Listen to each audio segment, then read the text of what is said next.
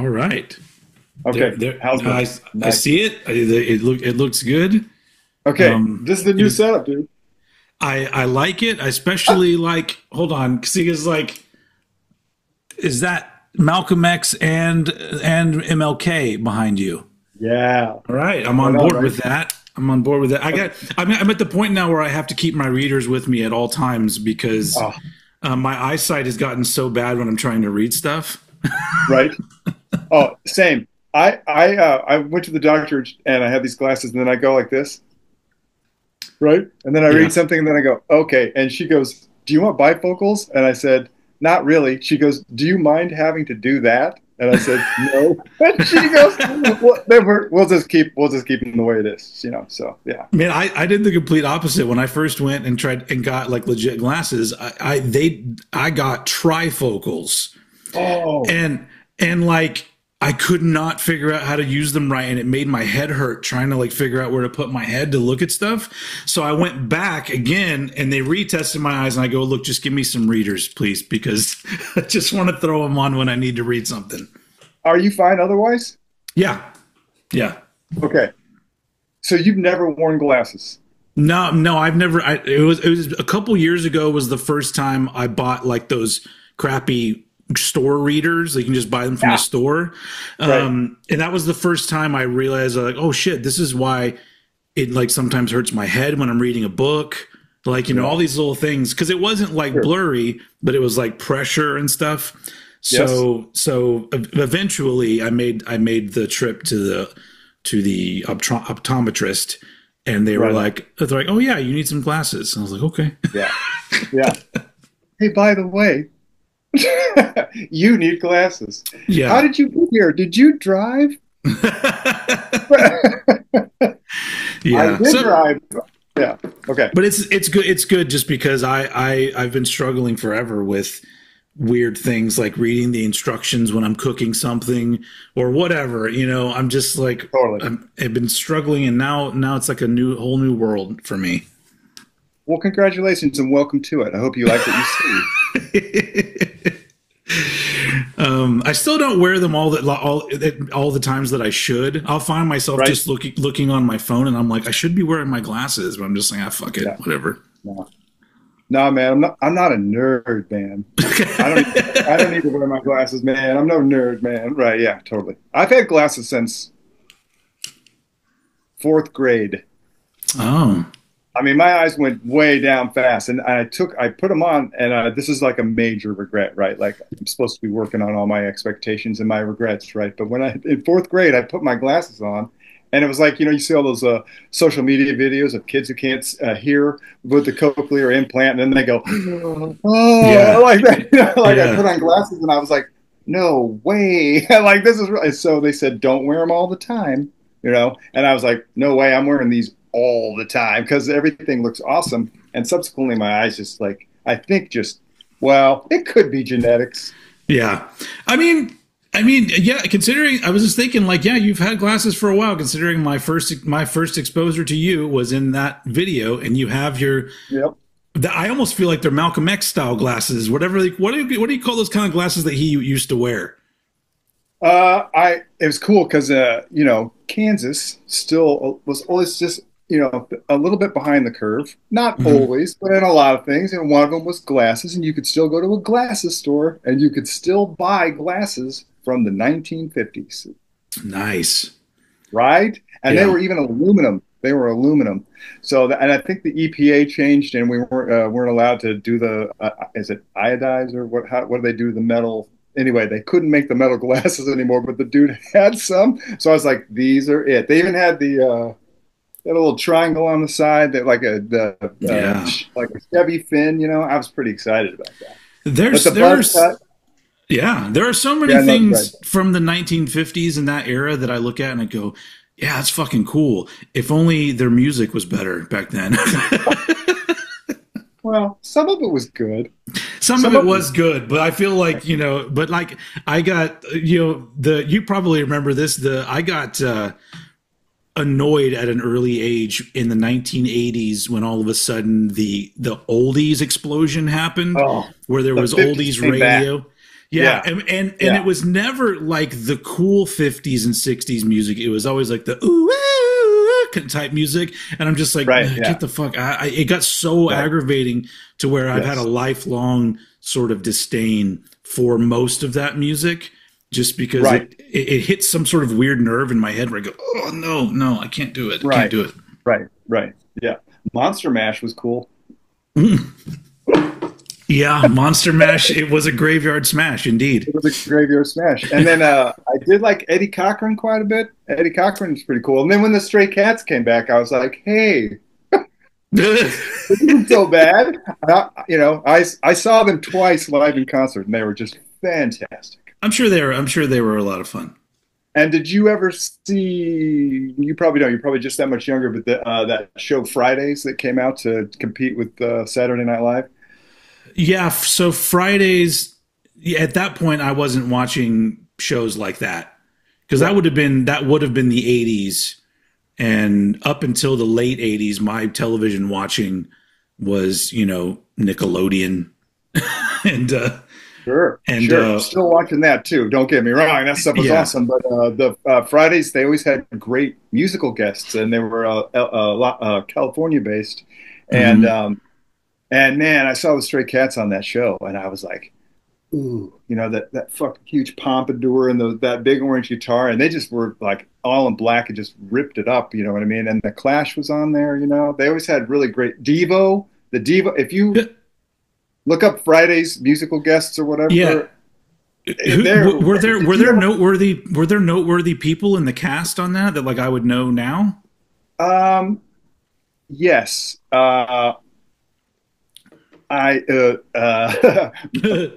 What's that? Who was Kramer? What's Kramer's name? Oh, Michael Richards. That dude. He was in there. And then there's a couple people that you will recognize, like the police officer who pulls over Chevy Chase in Family Vacation when they have the dog leash hanging off the back of the car. Do you remember that scene at all? Yeah. I think it's that movie. The cop, that dude was in there. Okay. And you'll recognize some people. There were some bit parts, and I'm bad on TV trivia, so I apologize about that. I'm pretty limited on it as well. Because I started watching Saturday Night Live probably around like '88 or something like that. It was when Dana Carvey was brand new on that show, kind of thing. The good years. Yeah, those real good years. Yeah. I don't know. I'm making a joke because, of course, I was if I got to stay up late, I would watch, and that was the Belushi, Aykroyd, those years. Gilda Radner, right? Good stuff. And when it was brand new, it was very brand new, So yeah, very cool. They got that movie coming out. Have you seen the trailer for that movie that's coming out? Is it called Saturday Night? I think it's called Saturday Night. It's like a movie about the 90 minutes leading up to the first episode of Saturday Night Live, and it's supposed to be in real time. It takes place in real time, and it's got all these actors playing the Saturday Night Live people from the day, and Lorne Michaels and all those other people, and it looks really good. I think I can't think of who it is right now, but it's like writer director combos that you hear their name and you go, oh, it's probably going to be good. So right. The Coen brothers. No, not the Coen brothers, but I do enjoy them quite a bit. But I was joke. That would be hilarious if the Coen brothers made a movie about Saturday Night Live. I don't know. It would just be funny. They made the Big Lebowski. It's essentially a Saturday Night Live style movie. It seems like it could be so good, right? I mean, I watch it on a yearly basis just to reacquaint myself with the genius of that movie. Boy, yeah. That's got to be my favorite John Goodman performances in that movie. Yes. Did you see Barton Fink by any chance? Which is also I did way back but back when it came out and was first on like Cinemax or HBO or one of those things. Yes, right. Because they used to. I so remember that movie just because it was part. I guess it was HBO, and they had a series of movies that were called Vanguard Cinema. And it was like the edgy indie movies and stuff that they would play on that. And I think they showed Barton Fink, and I was like, I have no idea what the fuck's happening in this movie, but it's great. Yeah, so awesome.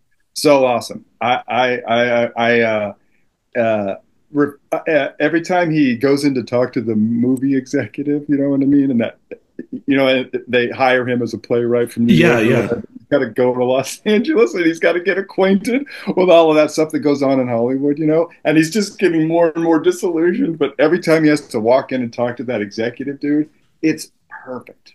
And I can't see a movie anymore without thinking about them discussing the script. Oh. And now it's like, oh, this is how scripts are made. You know what I mean? This is what goes on. You want to know another Vanguard cinema movie that I haven't seen since back then, but I remember it being so crazy. And I remember so much about it, but I haven't watched it since then. It's a movie called How to Get Ahead in Advertising. Did you ever see it? Wait, no. What was that? So I don't even remember who's in it, but the premise of the movie is there's a man who's like has like a high profile job at an ad agency, and one morning he sees on his neck that he has a large boil, and he doesn't really know what it is. And very soon the boil turns out to be an eye. And then the eye grows into a second head, and that head's personality takes over his personality. And all of a sudden it's like, you know, he's going crazy at the ad agency and shit. And Can anyone else see it? Yes, other people saw it, but it wasn't like a big movie. It was like an indie movie. No, but I mean the head. Is the head just as far as I can remember, everybody could see it and thought it was perfectly normal that he had two heads. Okay. Well, sure. Why not? It's probably his advantage. But all I remember is that how genius is it that the title of the movie is How to Get Ahead in Advertising? Yes, that's awesome. That's awesome. Yeah, I'll have to watch that again one day because I keep thinking about it. And I'm like, I got to find it. And then I completely forget about it again. So, hey, dude, did you trim that beard, bro? I trim it often. Do you? Yeah. I thought sometimes I don't remember ever seeing the bottom of it. Yeah, because I think it's just also where I'm sitting when I film stuff is a little bit different too. I try my best not to look at myself because then I'll start like focusing on things that I don't like, and I'll just be like, I'll start messing with my face and stuff. But yeah, like I'll let it get a little bit longer than this. But it starts to get kind of annoying once it gets like really long. Same thing with my hair. This is almost as long as I ever want to have it. And then, you know, my wife will go and like cut like an inch or two off of it for me. Okay. Sure. So soup is intense. Smoothies are hard. You know, milkshakes are hard. Beer is hard. That. I see you drink beer on this thing and I'm like, no way. Like, how do you not end up with the... I'm very self-conscious about the mustache part because you see some people with mustaches that grow way too far into their mouth. Right. And so I'm constantly like kind of trimming that part a little bit. But like funny enough, I actually kind of quit drinking beer. You did? Yeah. Congratulations. I mean, I'm onto liquor now, but it's not only like you went clean. You're just not doing the beer anymore. No, it's just because like I got into the habit where like my weekends, my Friday, Saturdays are like my nights that I unwind, and I've gotten into the habit of drinking beers and listening to music. And sometimes like my enjoyment kind of gets away from me, and by the time it's like 11 o'clock, I'm like, why did I have that many beers? That's fucking stupid. And so, and so like we got one of those Soda Stream things. Have you heard of those? Yeah. And you can make like a sparkling water and put some flavor in it and have a flavored sparkling water. And I was like, you know what? I'm just going to go buy a bottle of booze and make one of those. And that way I can make myself drinks that just have like a little splash of alcohol in them. And that way the whole night I can just be like, yeah, having a grand old time. And at the end of the night, not only am I not that drunk, but I've been hydrated the entire night. Oh, sure. Hydration is the key. No hangover? Yeah, good, isn't it? Yeah, that's amazing. So tonight's mixture is this is lime water with a little bit of lime, and then this is Margaritaville tequila. Sweet. The best kind. It's the cheapest kind. Let's be fair. I'm not. That's got to be the Buffett brand, right?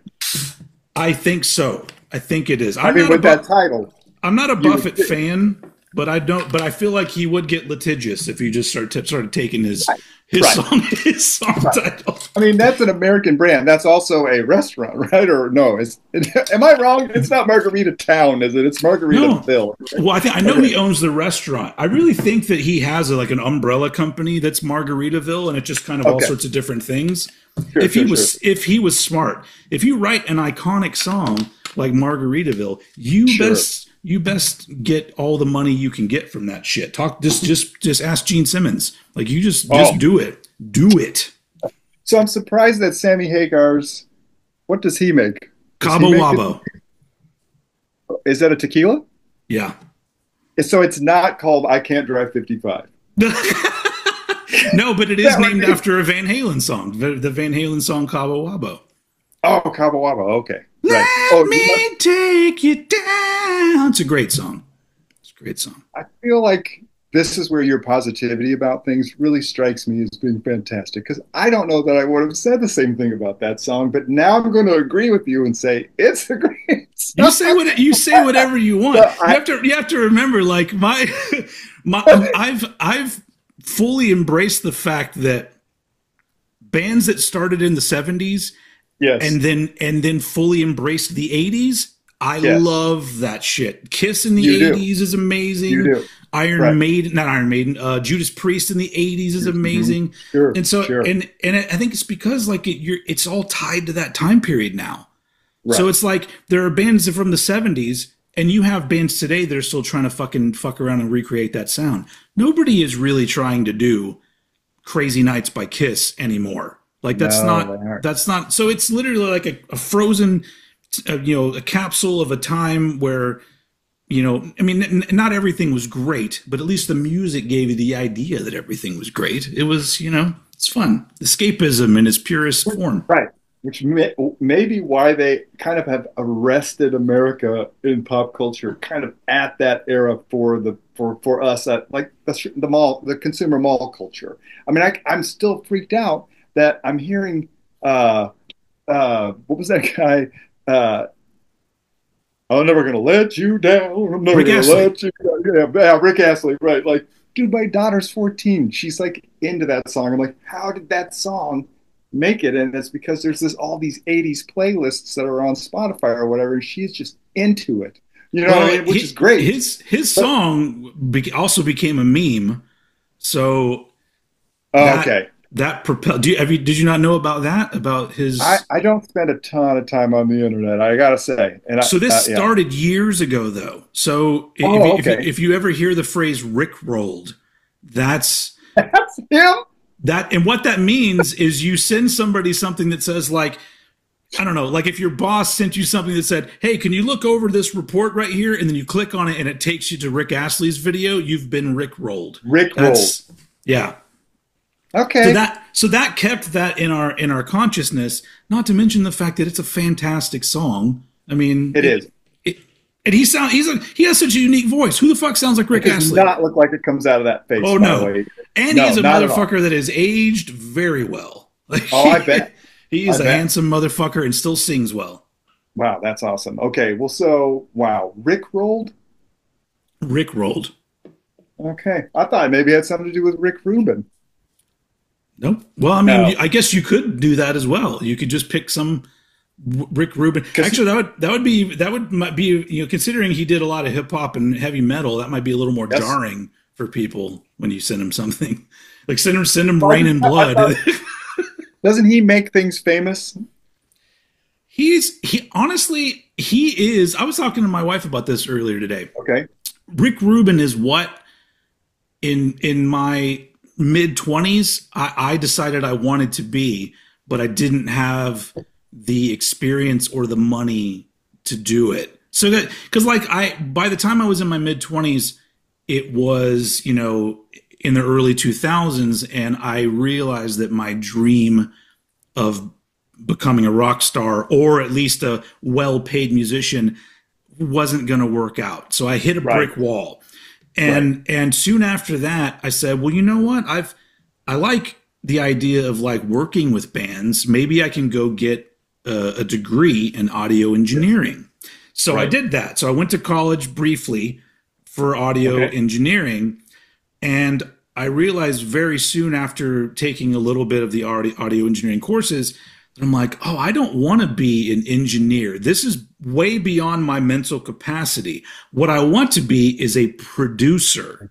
I Sir. want to be the guy that's sitting in the room and goes, you should probably do that part 2 times instead of 4. Right. Or Right. maybe you should slow the tempo down on that. Or that song should be the single. That's Right. who I want to be. And I was like, well, how do I do that? Well, if you look at all the rapping producers, they're all just rich, and that's how they got into the Right. game.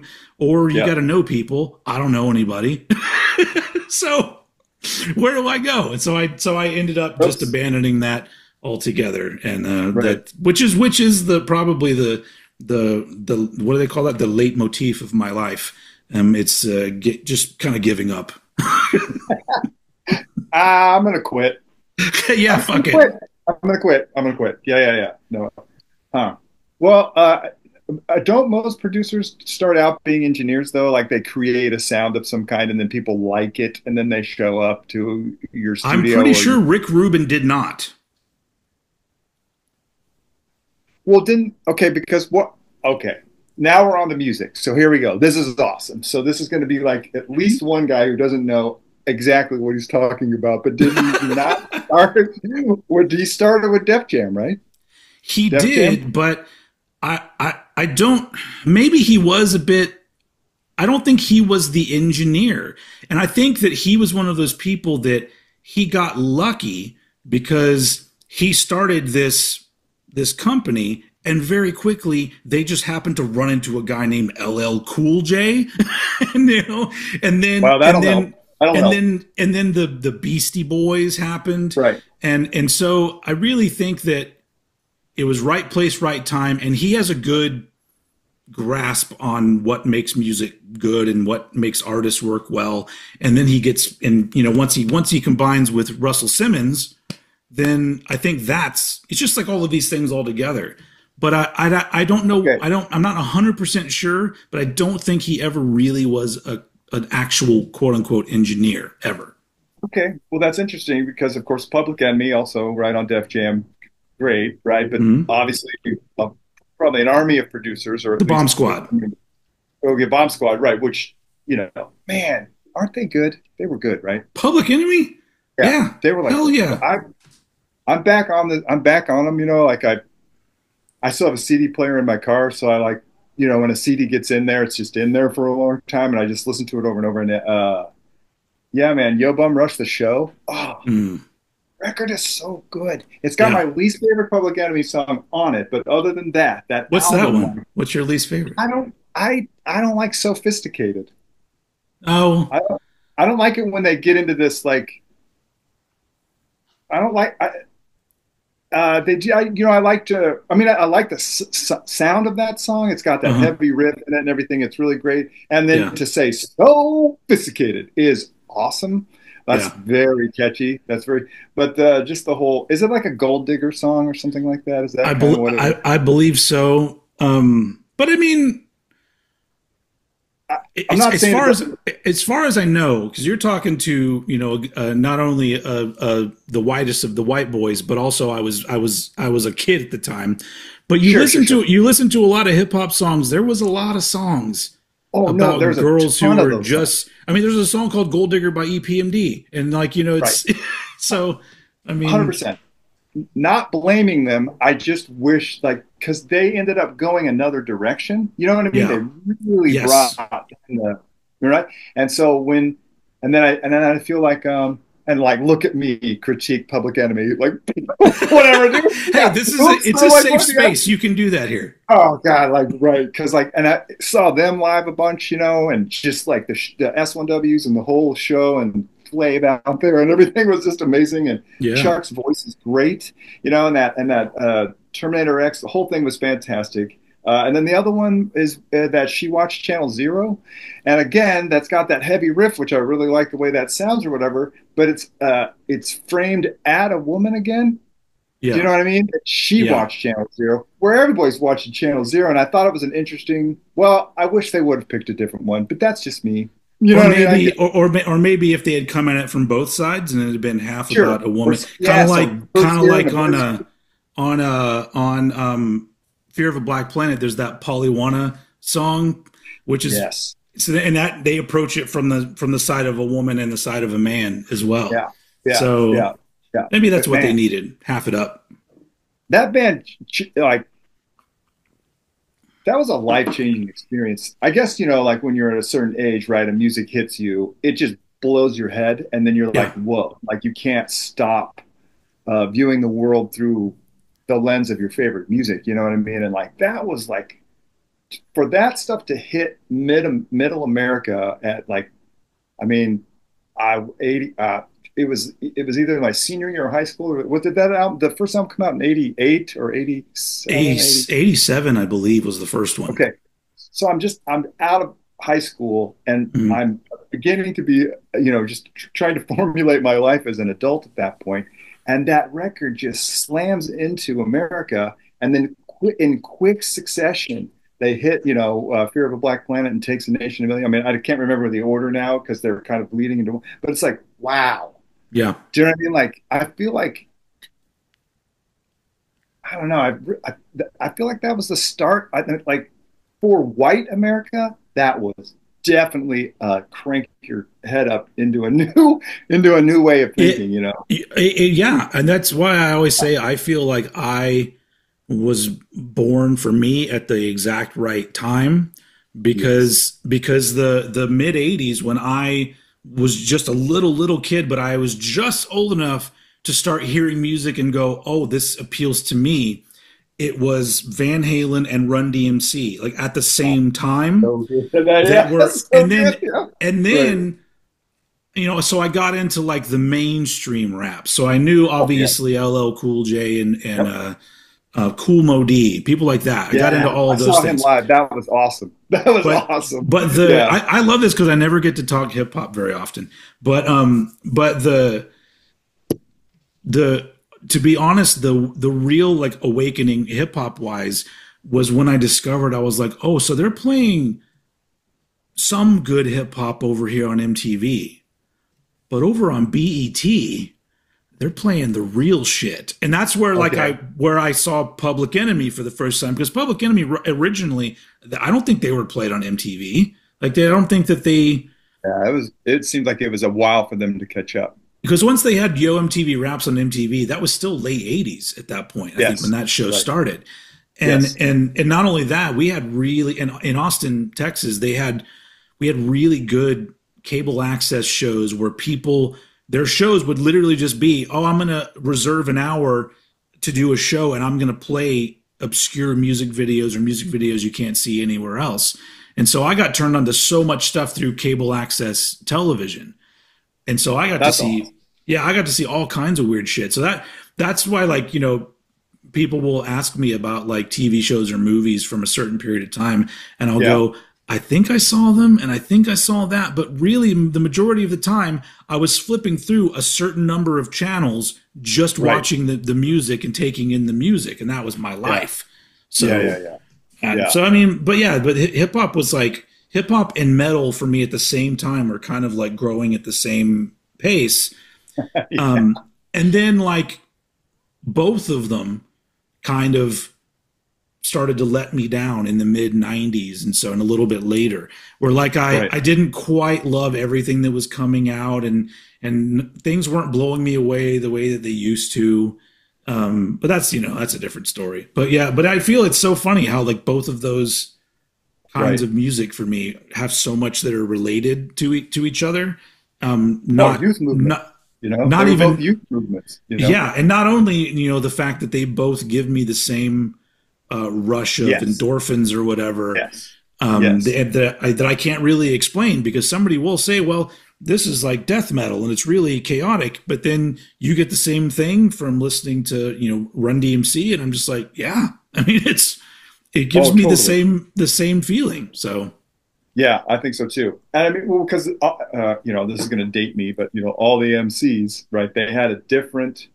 I mean, Eric B. and you know, like they all had you were not like listening to a drumming style, you know, like, oh, I'm into Neil Peart or I'm into, you know, Van Halen or I'm into whatever, you know, you were like you had to be into the person, you know what I Yeah. mean? That they it was just it was incredible to see, you know what I mean, and to witness and to oh God, that was amazing. Speaking of Yeah. that, just a fun little connecting fact. In 3 weeks, just down the street from where I live, I'm going to see EPMD in concert. Oh, are you really?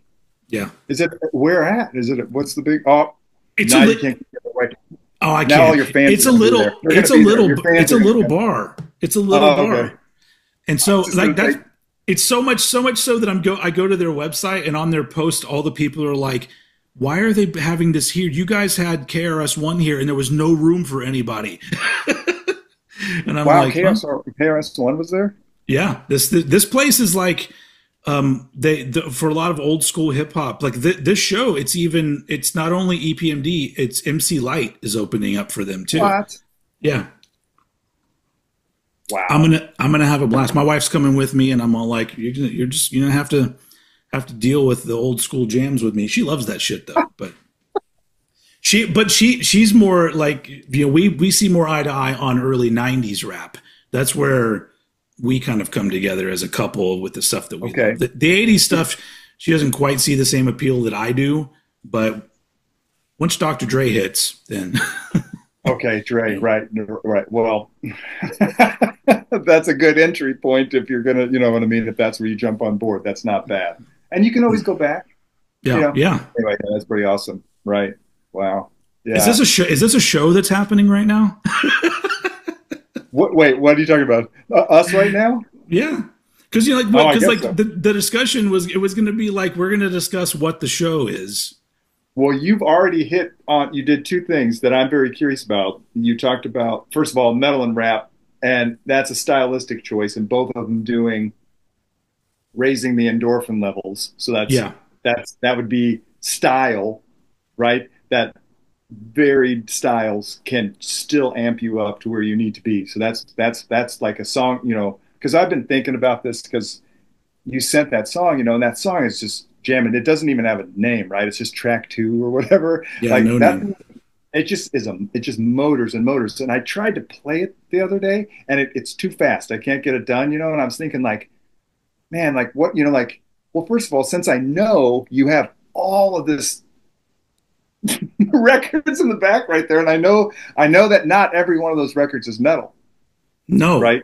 Not at all. Like not at all. And so when you do those 30 years ago today or whatever, you seem to absolutely know what the popular songs were front to back. Like you and then some of them, yeah. well, anyway, so that being said, I know you have a ton of different styles that you're into and after listening to your stuff, which is really good. And by the way, when did that EP come out? The When first did one, you, yeah, what year? 2018 or Really? 2018 or 2019, one of those two. Okay, so when you say the first one and it comes out in 2018 or 2019, that's your first stab at like recording At, to that do, level, at doing it by myself. That doing it was by your, because I okay, spent because if you watched that Cranked and Ranked episode where I was played my old demos. totally, totally. So I so watched soon some of at it. yeah. I So didn't get all the way through. I'm sorry about that, but I did. I was it's into it, and it was really great. it And was that picture was the it, best. yeah. So in 1995 I started my first band, Okay, and from 95 until about 2016 or yeah 2016, I was in and out of various bands and yes, wrote a shitload of songs. but And you did, or the band did. uh, it okay, depending on who you're talking That's to, different. this number may be different, but I would say out of all of the bands that I was in, I probably wrote 80% of the songs that Okay, were played. okay, And even then, that's not including songs that I co-wrote with somebody else. So, Okay. so it's a lot of fucking songwriting that I did, and Yes. and a good amount of them didn't even come out, like they weren't recorded, and I already forgot them. Right. They're just I know, me in the too, ether right? somewhere. Yeah, totally. Yes. Yeah. So, but this was me kind of coming back around full circle and saying, you know what, the technology's gotten better. I got GarageBand on my computer.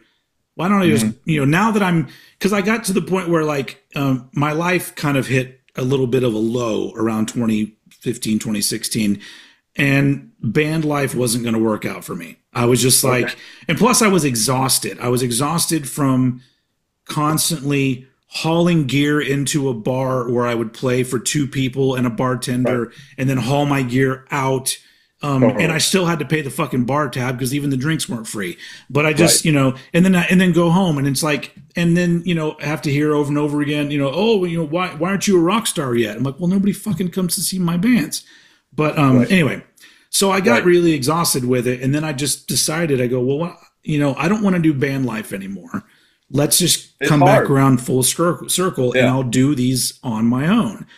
And those first 4 songs, that first EP, Phase, that first EP, was kind of like me just sitting down and saying, well, if I am calling all of the shots all the way down to what are the drums going to sound like, what's it going to be? And I learned very quickly that as much as like I love metal and some of the most extreme fucking metal out there, my songwriting never comes out exactly as metal. It's pretty heavy though. It's heavy, but I would call it more alt metal. Maybe it's firmly rooted in the 90s for me. I believe it sounds that way to me. So, but so like bringing us to now though, like I did that first EP and it was very easy. I don't know what happened, but it came out of me, and everything, like it's still one that I listen today and I go, that's fucking great. Like I'm very proud of that. I quickly followed it up with a second EP, which is called Government Name. And I like that one, but that one was a little more rushed, and me just being, kind of riding the wave of the excitement and saying like, okay, let's just do some more shit. And that one was the first one where I ran into the first example of what has brought me to now, where I'm like, I've decided that I don't want to be the vocalist in my shit anymore, was that doing Government Name, I ran into issues actually making my voice do the things I wanted it to do. So there are things on that second EP that has been manipulated all to fuck in order to sound a particular way. Oh, really?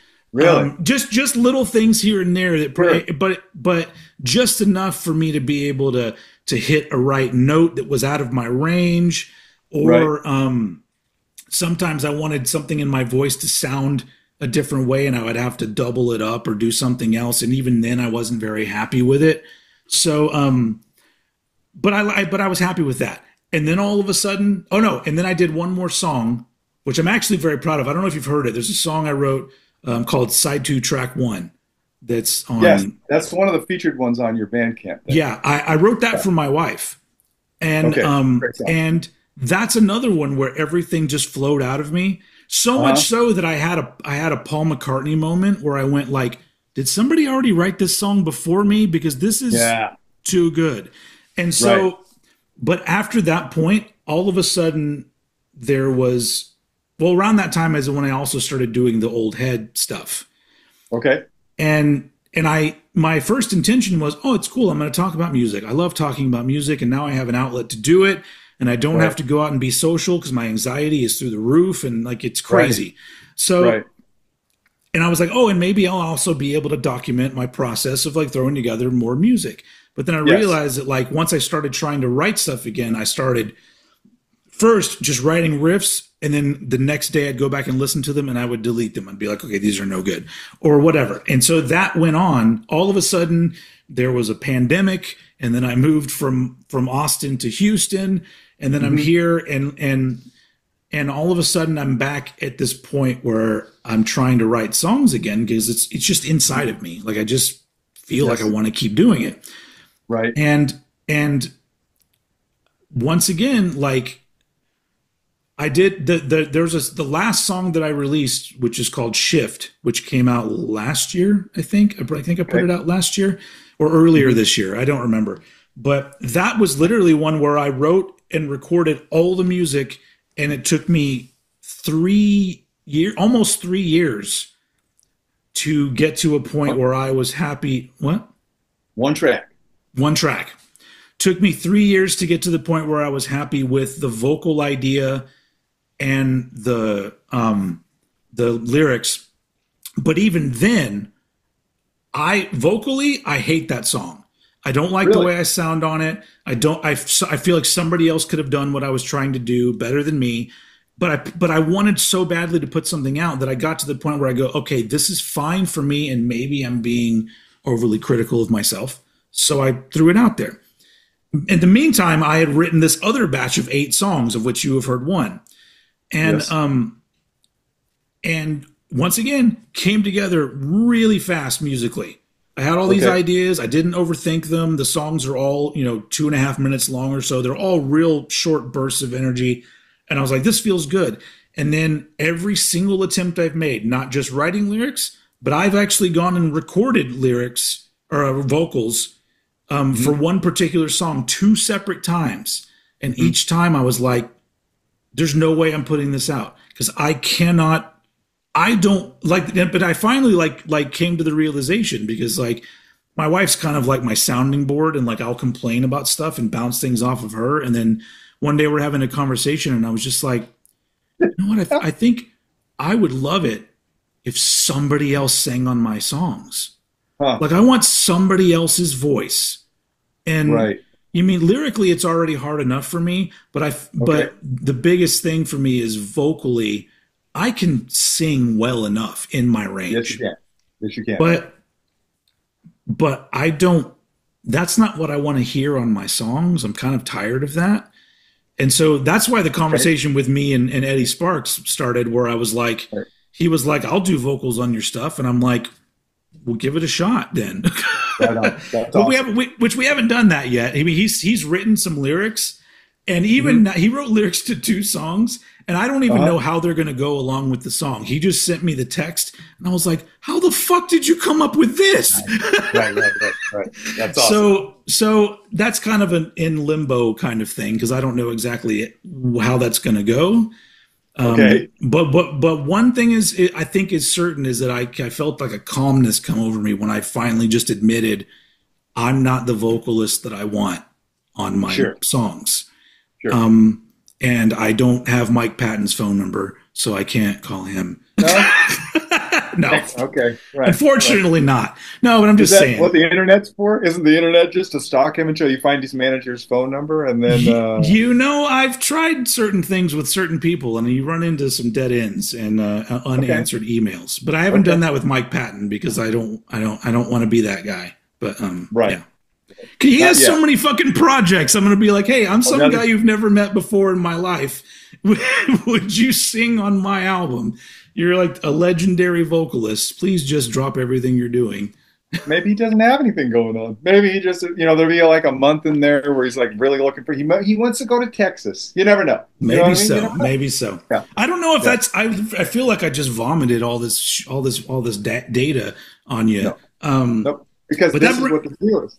Okay. You talked about that. So we talked about style. You've talked about your songwriting. You talked about the fact that you have it in you. You've talked about how you plow forward even when you're not exactly sure what it is that you're doing is correct for it.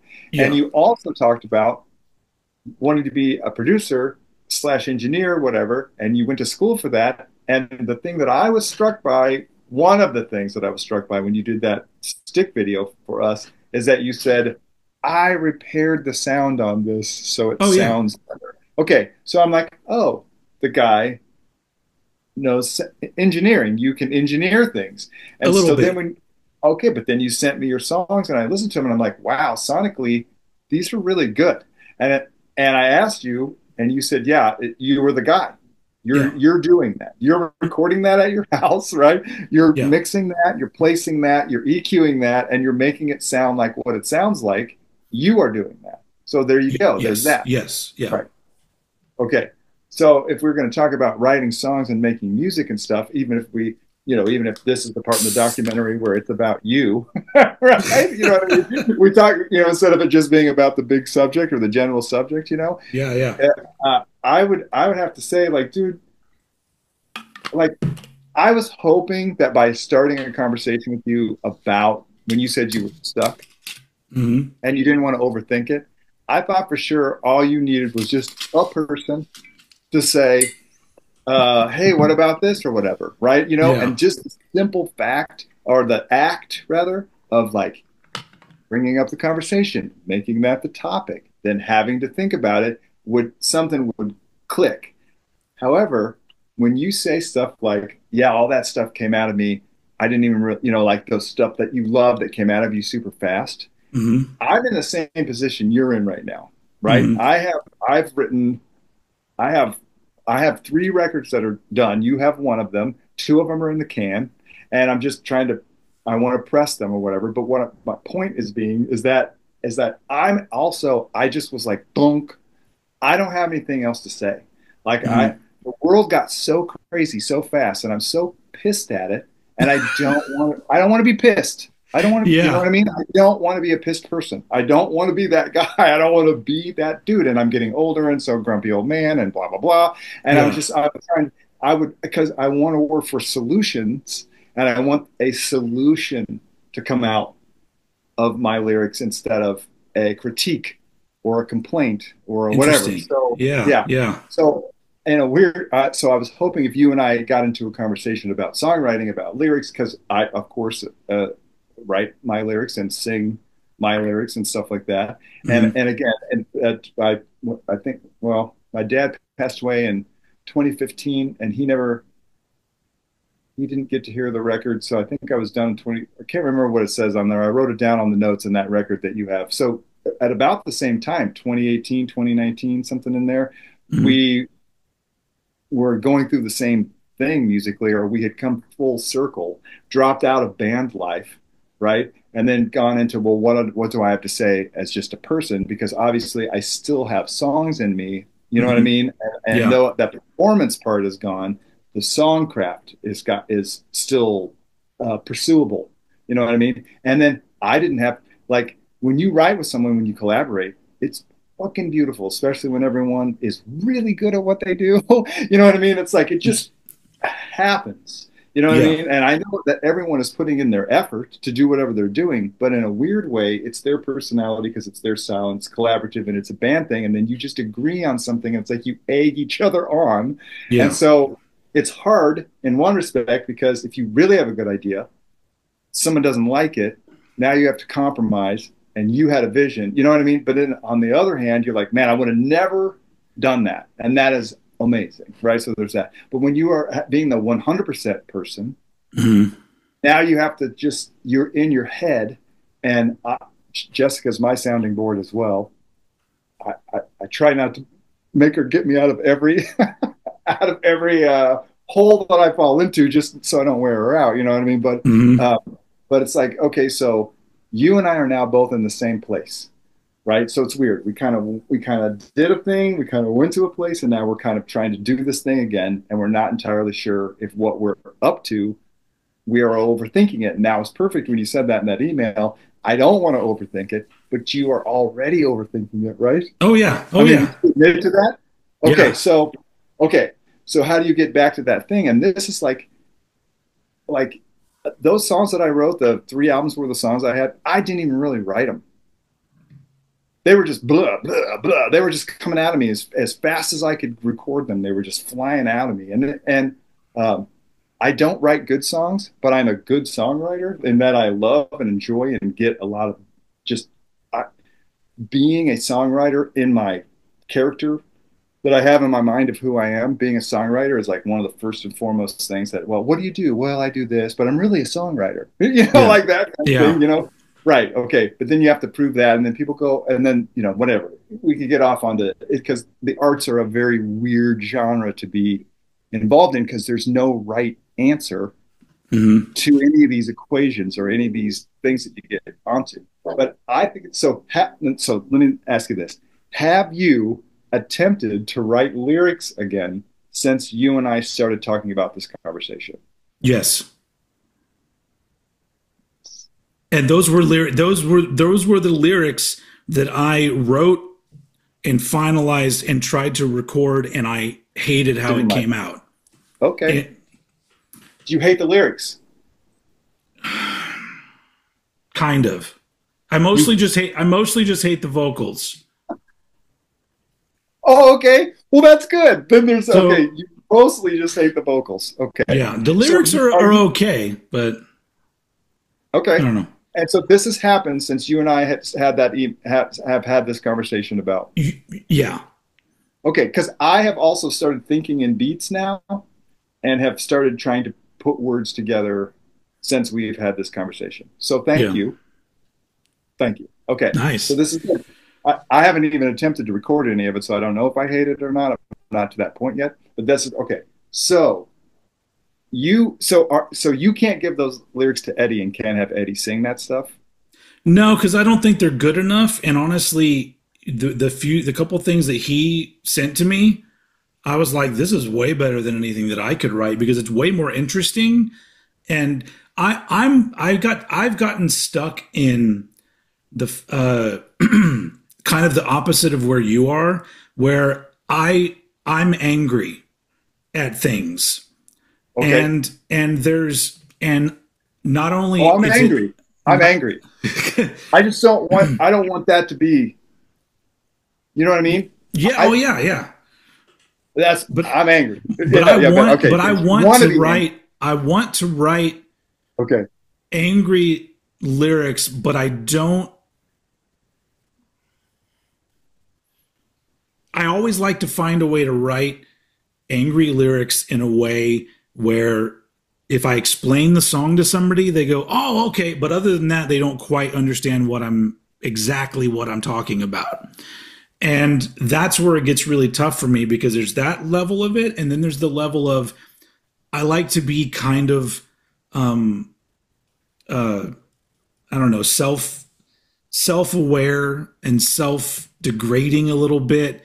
Cause it's like I am the person that will stand up when I see something that's wrong and I'll go, that's fucking wrong. Also, I'm not the best person in the world either. So my lyrics, I want my lyrics to somehow convey both of those things where I can clearly look at things and go, this is fucked. But I also want to be like, but I don't have the answers to this.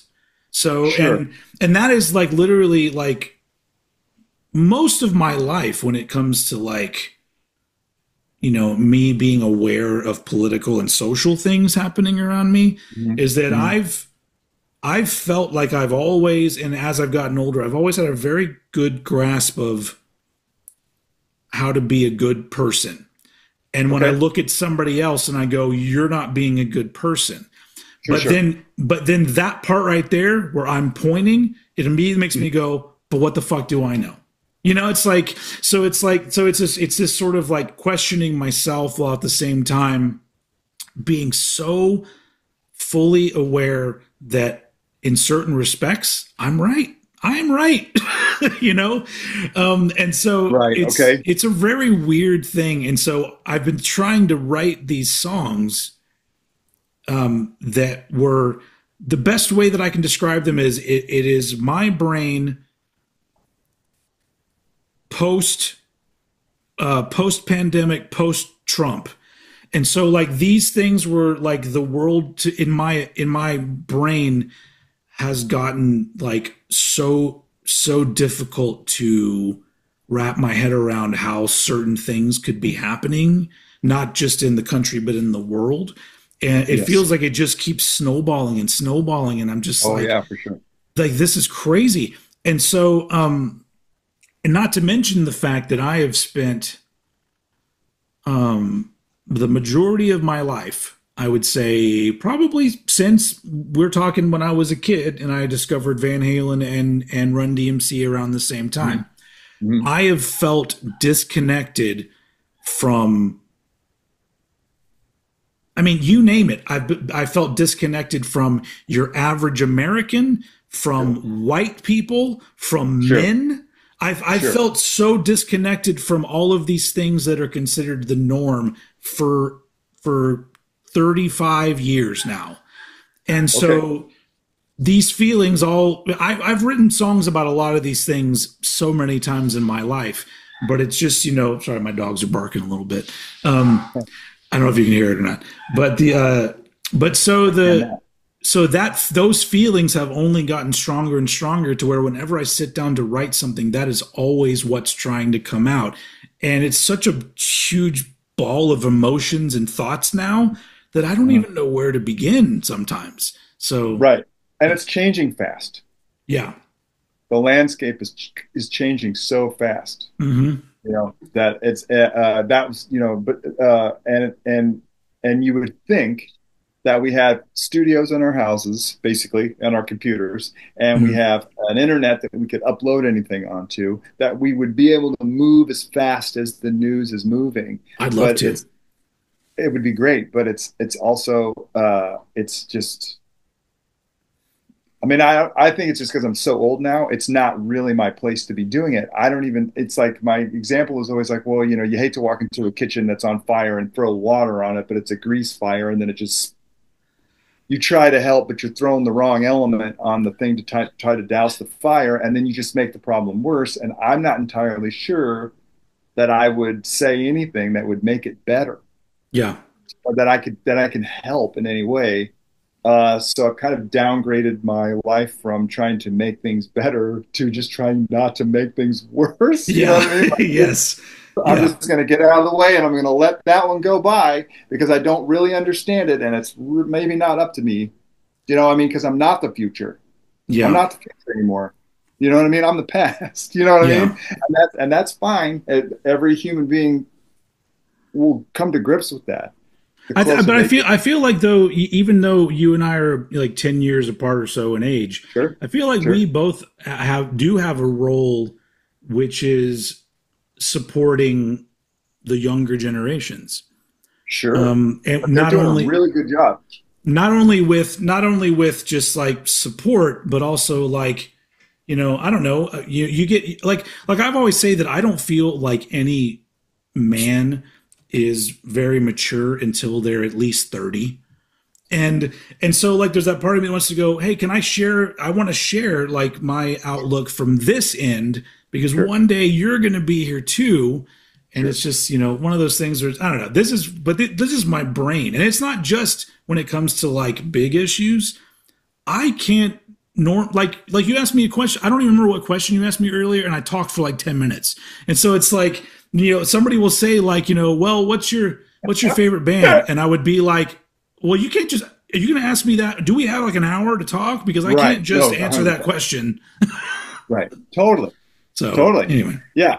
And this medium that we're on right now is mm, part of that, just content. And that's great. I mean, yeah, I'm not slamming it. I'm just saying, like, it's got its pluses and its minuses.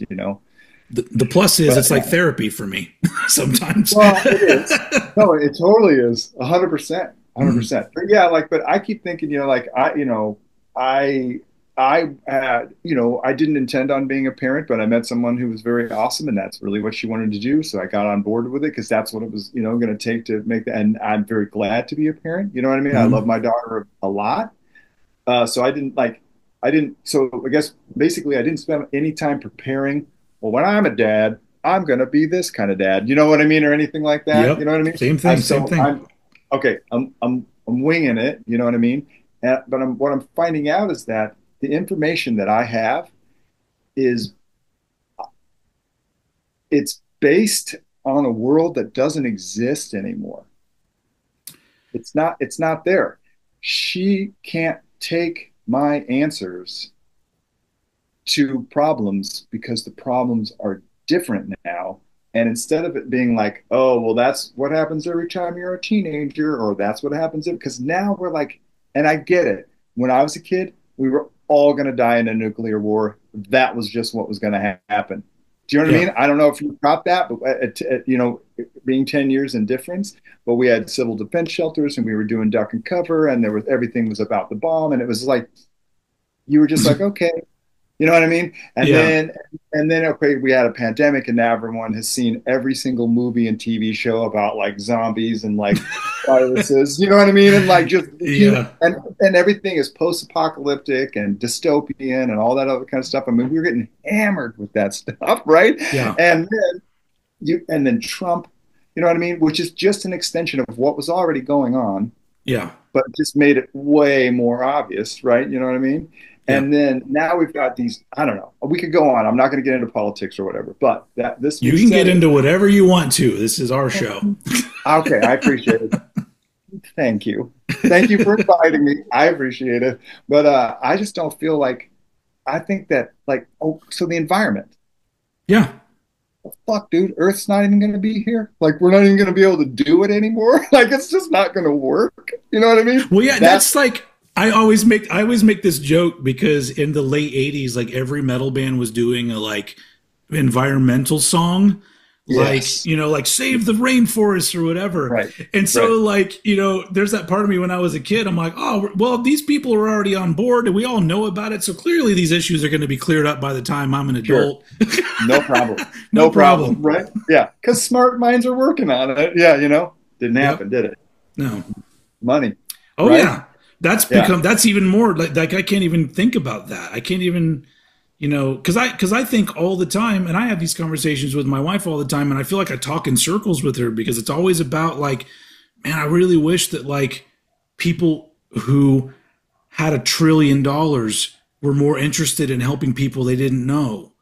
And I'm like, and I know that literally is a wish that just like goes up into the air and it just nobody hears it, nobody cares, and it's not going to change anything. But I still can't wrap my head around the kind of person that doesn't realize that they have enough and then maybe they should help other people. And so it's like Right. there's so many things involving money that's frustrating as hell. Where I'm just like, because I feel like I have a very nice life, and Mhm. and we have credit card debt, and we don't have, you know, all sorts of extra money to go on vacations overseas and all this other shit. We don't have that kind of Right. shit. But I still Right. look at it and go, I'm not really going to complain about this. And, you know, and so that's that part of Right. me that goes, well, if I had $1 trillion, would I feel the same way then? Would I then go, well, I've got 8 trillion. I don't need like three of these trillions. Let's just Sure. feed and clothe the homeless. Because in my Sure. brain, I go, that seems like it makes the most sense because not only are you helping people, you are going to go down in history as a person that fucking helped millions and billions of people. Sure. So I can't Yeah. wrap my head around the fact that like people aren't already doing that, you know? And so, yeah, Right. it's crazy. But this, and by the same token, if somebody is trying to do that, then they're running into fucking corporations and other people that have, Right. you know, less money and they're trying to get more money. And so it's so complicated that it's so frustrating. I'm sorry. You're in my brain right now. This is my brain. No, it's all good. No, dude, I'm with you. And I like, why would there, and then it seems like the entrepreneur, not the entrepreneur, I'm sorry. What is it when you are philanthropist, Oh right? yeah. Yeah. Like philanthropy, right? Like that has become a business in and of itself. And I don't know, man. The thing that, and thank you for saying what you were saying. I feel like, yeah, like, okay, so if you did have that much money, would your brain still be the same?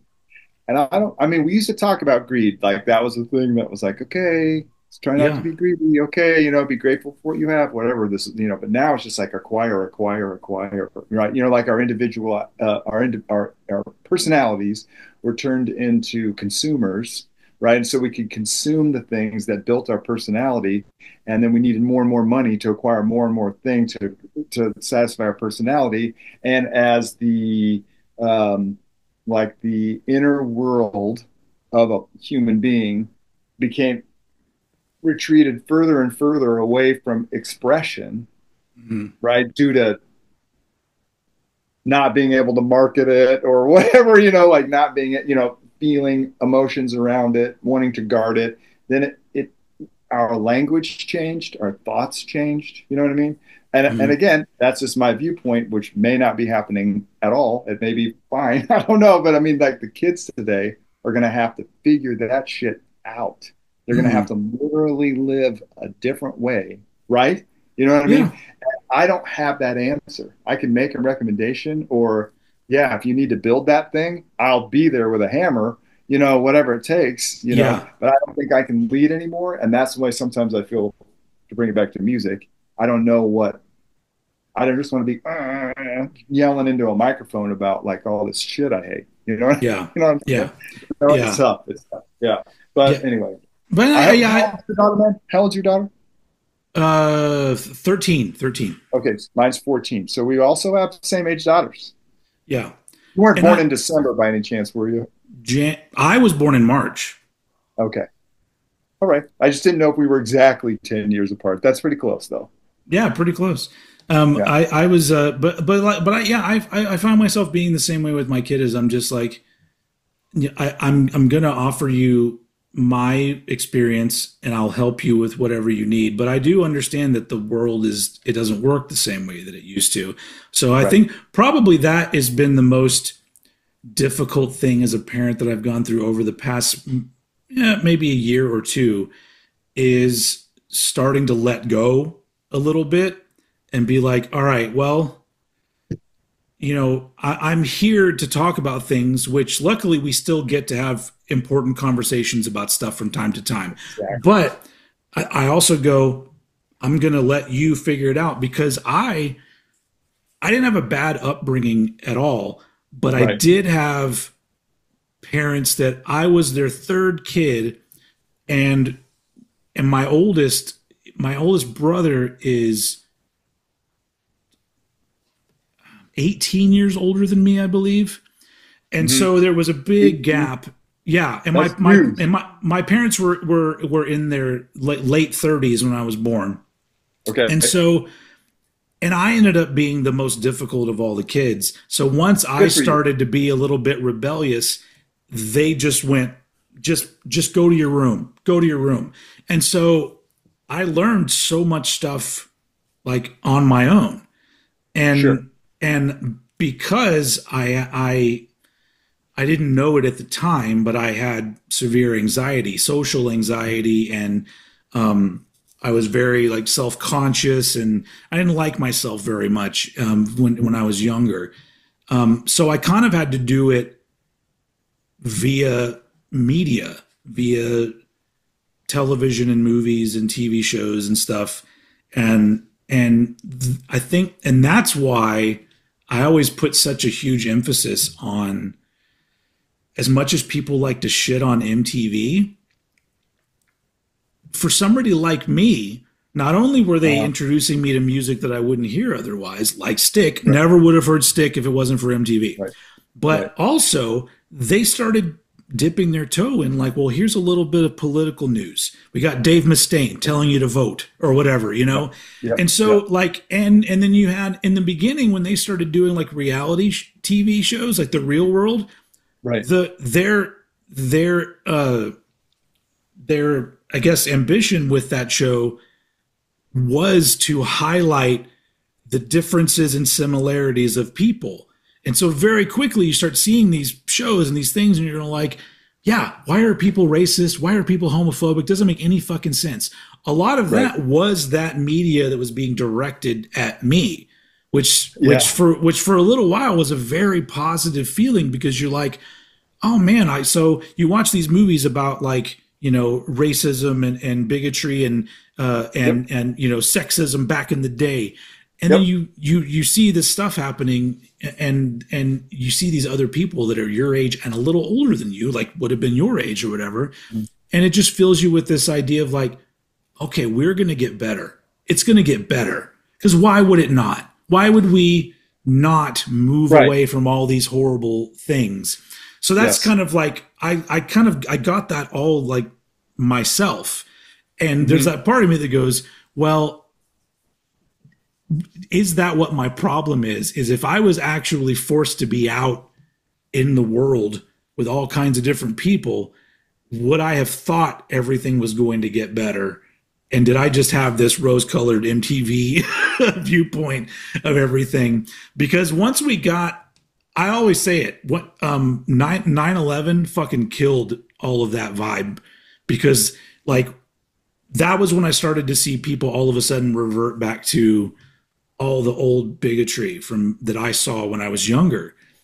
And so, for sure. And so all of a sudden I went, oh shit, I really thought we were, once, when I was 13 years old, I really thought like by the time I'm in my mid 20s, people are going to be so much nicer to each other and so much more open and inclusive to each other. Before, the word inclusive wasn't even used that much. I was like, of course that's where we're moving on to. Oh, of course. Right. Totally. and unfortunate for me, that's where I continued to move on to. And a lot of other people, a very loud minority, I might say, did not continue to go that way. Sure. So I don't even know what that whole diatribe came from, but it doesn't matter. We just had it. Well, I mean, okay, so I guess this goes back to just, being exposed to the media that we were exposed to. Yeah. Same, you know what I mean? Like, for me, it just would have been the punk rock scene, right? Like I'm listening to, classic rock radio, anything that you would find on the FM dial by that point, that was still, probably 5 years, still playing Led Zeppelin and whatever, you know what I mean? But you're Boston, your ELO and all this other stuff. And then the pop stations came in and all this. And then new wave hits and punk rock then falls right, I mean, and to my understanding of it is like punk, pre-punk happened, then punk happened, and then new wave happened to take the edge off the punk, but then the punk came back. And became hardcore. The hardcore came out of it. Yeah. Right. And I could be totally wrong about that. I have no idea. But like when you're talking about music from the 50s, right? Like you had some pretty edgy, cool shit. Like I think kids were like, I mean, when some of that stuff was coming out, I mean, it was new. And again, I think everyone was like, oh, it's race music. You know what I mean? Or it's, and kids of different races could start to unsegregate, desegregate rather, I guess is the way you conjugate that. But then along come the Ricky Nelsons and the whatevers, that music, that stuff that you're talking about, and it took the edge off of the rock and roll, which then turned back into the pre-punk era or in the early metal and all that stuff of people trying to put the edge back on. And then there's a softening and then a sharpening and then a softening and a sharpening. And so by the time it's 81, I mean, you're talking 35-second, you know what I mean? It's just you're in 81, you're talking Damaged by Black Flag comes out. So that's like, and then to have that hit your head at that age was scary. Like for me, it was frightening. Like okay, sure, Plasmatics, great band. They're on Solid Gold. You know what I mean? I'm seeing it on a format that I can handle because I've seen other stuff on that format. I've seen Andy Gibb or whatever on the same format. So I understand that whatever's on there is just a presentation, and it's not going to come get. It's not going to come get me. But also that shows the importance of things that people don't think are that important. You wouldn't say, oh, Solid Gold's really important for some people in music, but I'm like, if you see the Plasmatics on Solid Gold, it's bringing something to you that you would not have otherwise seen. So exactly. And Saturday Night Live, like Devo's on there and Fear is on there, you know what I mean? And they had some, and then of course the Clash was on Fridays, and then seeing the B-52s and all that kind of stuff, and like freeing your head from the radio rock at the time, the FM radio rock. Yeah. But then to hear like I saw the Plasmatics on Solid Gold, and I was like, what? That is incredible. Like I think she smashed a television or something, or cut it in half with a chainsaw or whatever. There she was with the tape on her nipples and the rhino horn, and all that stuff, and she's out there, and and like they're just dude with a mohawk, and there couldn't be further from what I understood, you know what I mean, at the Yeah. time. Yeah. So then I get, and then here they are going to go to Kansas City and I get tickets. I'm going to go see the Plasmatics, man. I'm going to do this thing, you know what I mean? And it's like they cancel. And so my friend who had, I couldn't leave town, so I couldn't, my parents, I didn't have a car. They didn't want me in cars with teenagers. It was, that budding time where your parents don't want to let go of you. Yep. You want to go, right? And so he had gone to buy the tickets. And so he went to get his refund back. This is back when you had to go to the box office, buy tickets at a record store or a box or whatever, office. Yeah. And so I said, dude, I don't want the money back.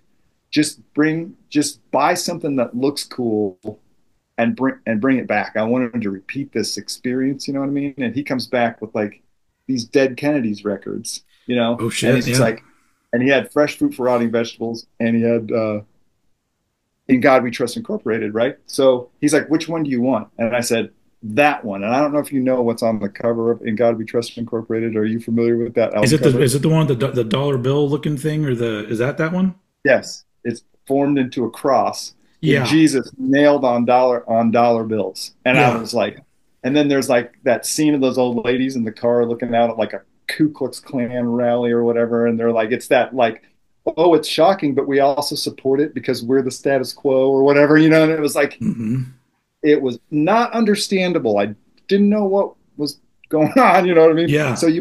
So I said, I want that one. And he goes, good, this one has more songs on it. Fresh Fruit for Rotting Vegetables. I'm like, cool. So I take it home, man, and I'm used to, the stereo's in the living room, right? I don't have one in my room yet, you know what I mean? I have to listen to my music in headphones because I'm not going to bother my parents with it or whatever.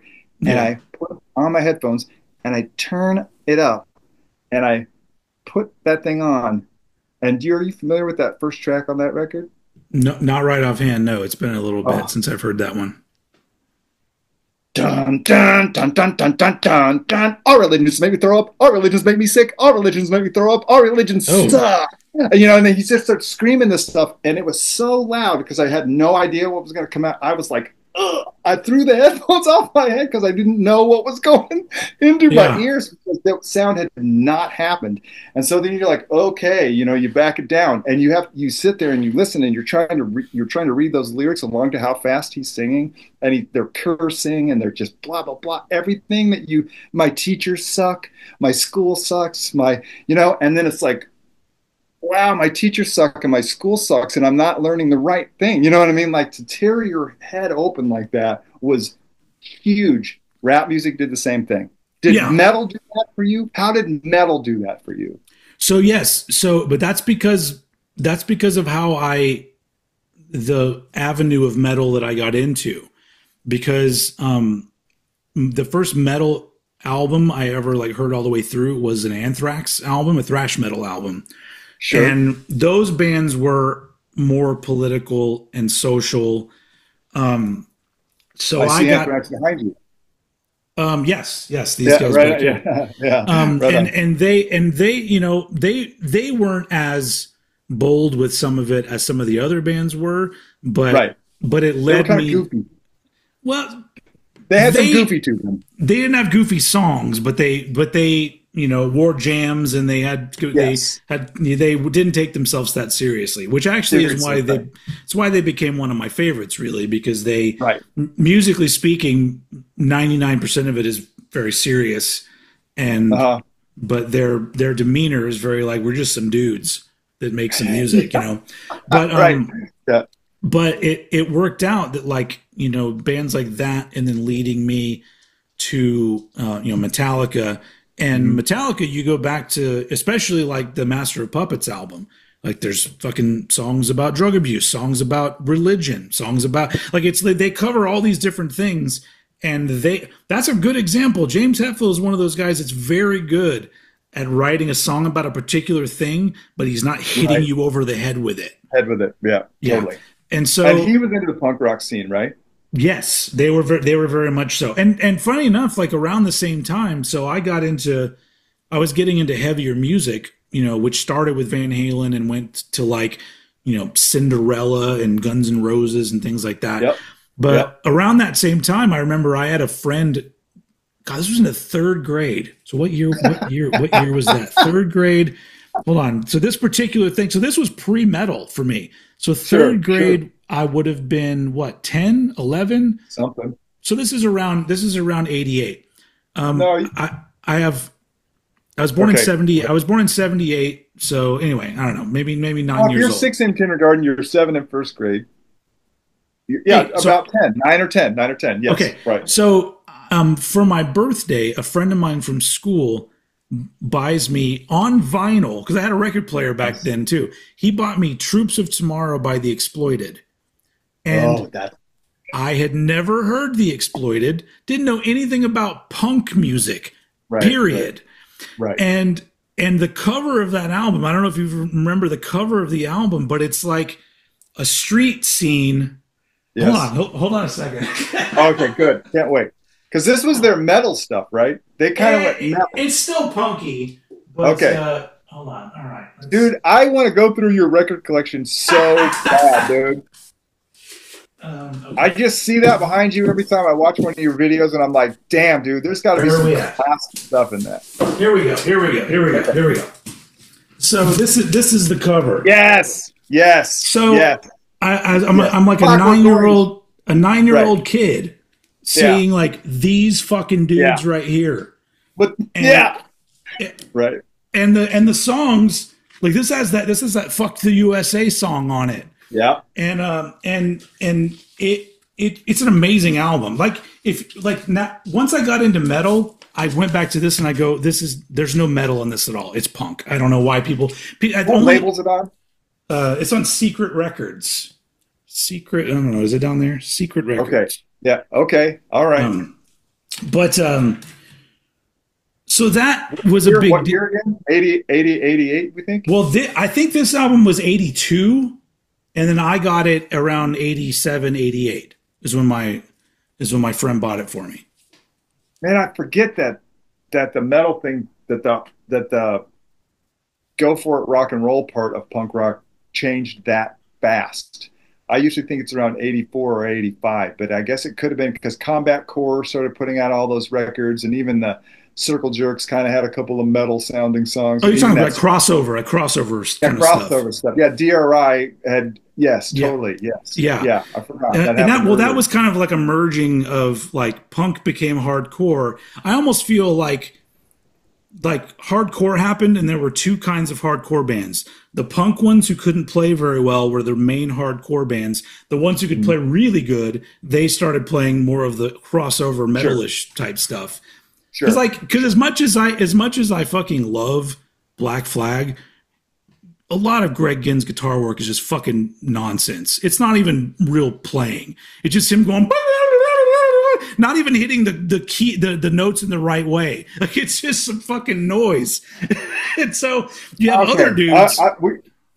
We can have a discussion about what that did to your ear when it hit you, and about that feeling it gave you. It's great. But if you want to separate those with the guys who could literally do the guitar solos, like that's like different sides of hardcore for me. Yes. But anyway, so I was already like getting on board with this stuff, but I would meet people and they would say, "Oh, you're into this band, maybe you should hear this." And that's what got Anthrax and Metallica and Testament, and then shortly after, like Megadeth and Slayer and all that stuff kind of came together. But if all of those bands that I'm naming all had political and social content in their lyrics, I didn't get into metal. My metal wasn't like denim and leather. That wasn't me. That wasn't the metal I was listening to. And so I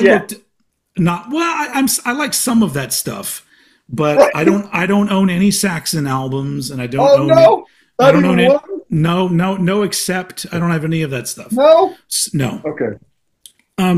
So because that stuff was like cheeseball to me, and like just think about it. I got in very quickly. It's almost like Van Halen was as cheeseball as it's going to get for me, because then I discovered hip hop and thrash metal and punk rock, and so of course I wasn't going to listen to Balls to the Wall and go like, yeah, that's what I'm all about. Songs that are about fucking nothing.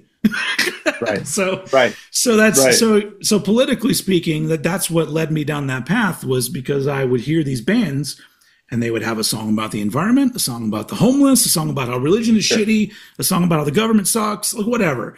And so he sells who's buying. He sells who's buying. Back before Dave Mustaine became a born again Christian and a right winger, it appears. He became a born again Christian, and his whole demeanor now, he seems like he's one tweet away from becoming a Trumper. So it just. So yeah. So he did the Ted Nugent thing. He went down the Ted Nugent path, you think? Not totally, because he hasn't outright said shit that made me just say fuck him yet. He still seems like an asshole, but there's like the Ted Nugents of the world are the ones that I'm. This is another way that like my emotions like push and pull me, because if somebody says something fucked up in their past, whatever it might be, whether it's racist or sexist or homophobic or whatever, if sometime later on in their life they are publicly in an interview or somewhere say that was fucking wrong and that was fucking stupid and I'm going to be a better person, and then they start being a better person, I love a good redemption story. I love it. We do. But we love it. the people that are on my shit list are the ones that say the shitty stuff, and you go, hey, that's shitty, and they go, fuck you, I don't care. Then you're on my shit list. So Ted Nugent, Kid Rock, those people are all on my shit list. Because it's like if somebody came to me and said, the shit that you said, bothered me, my reaction would be, oh, what part of it? Like let's have a discussion about this. My reaction is never going to be, well, fuck you. It's because I'm just like, because that's rock and roll. That's not really rock and roll. That's a really small part of douchebag rock and roll, but that's not rock and roll.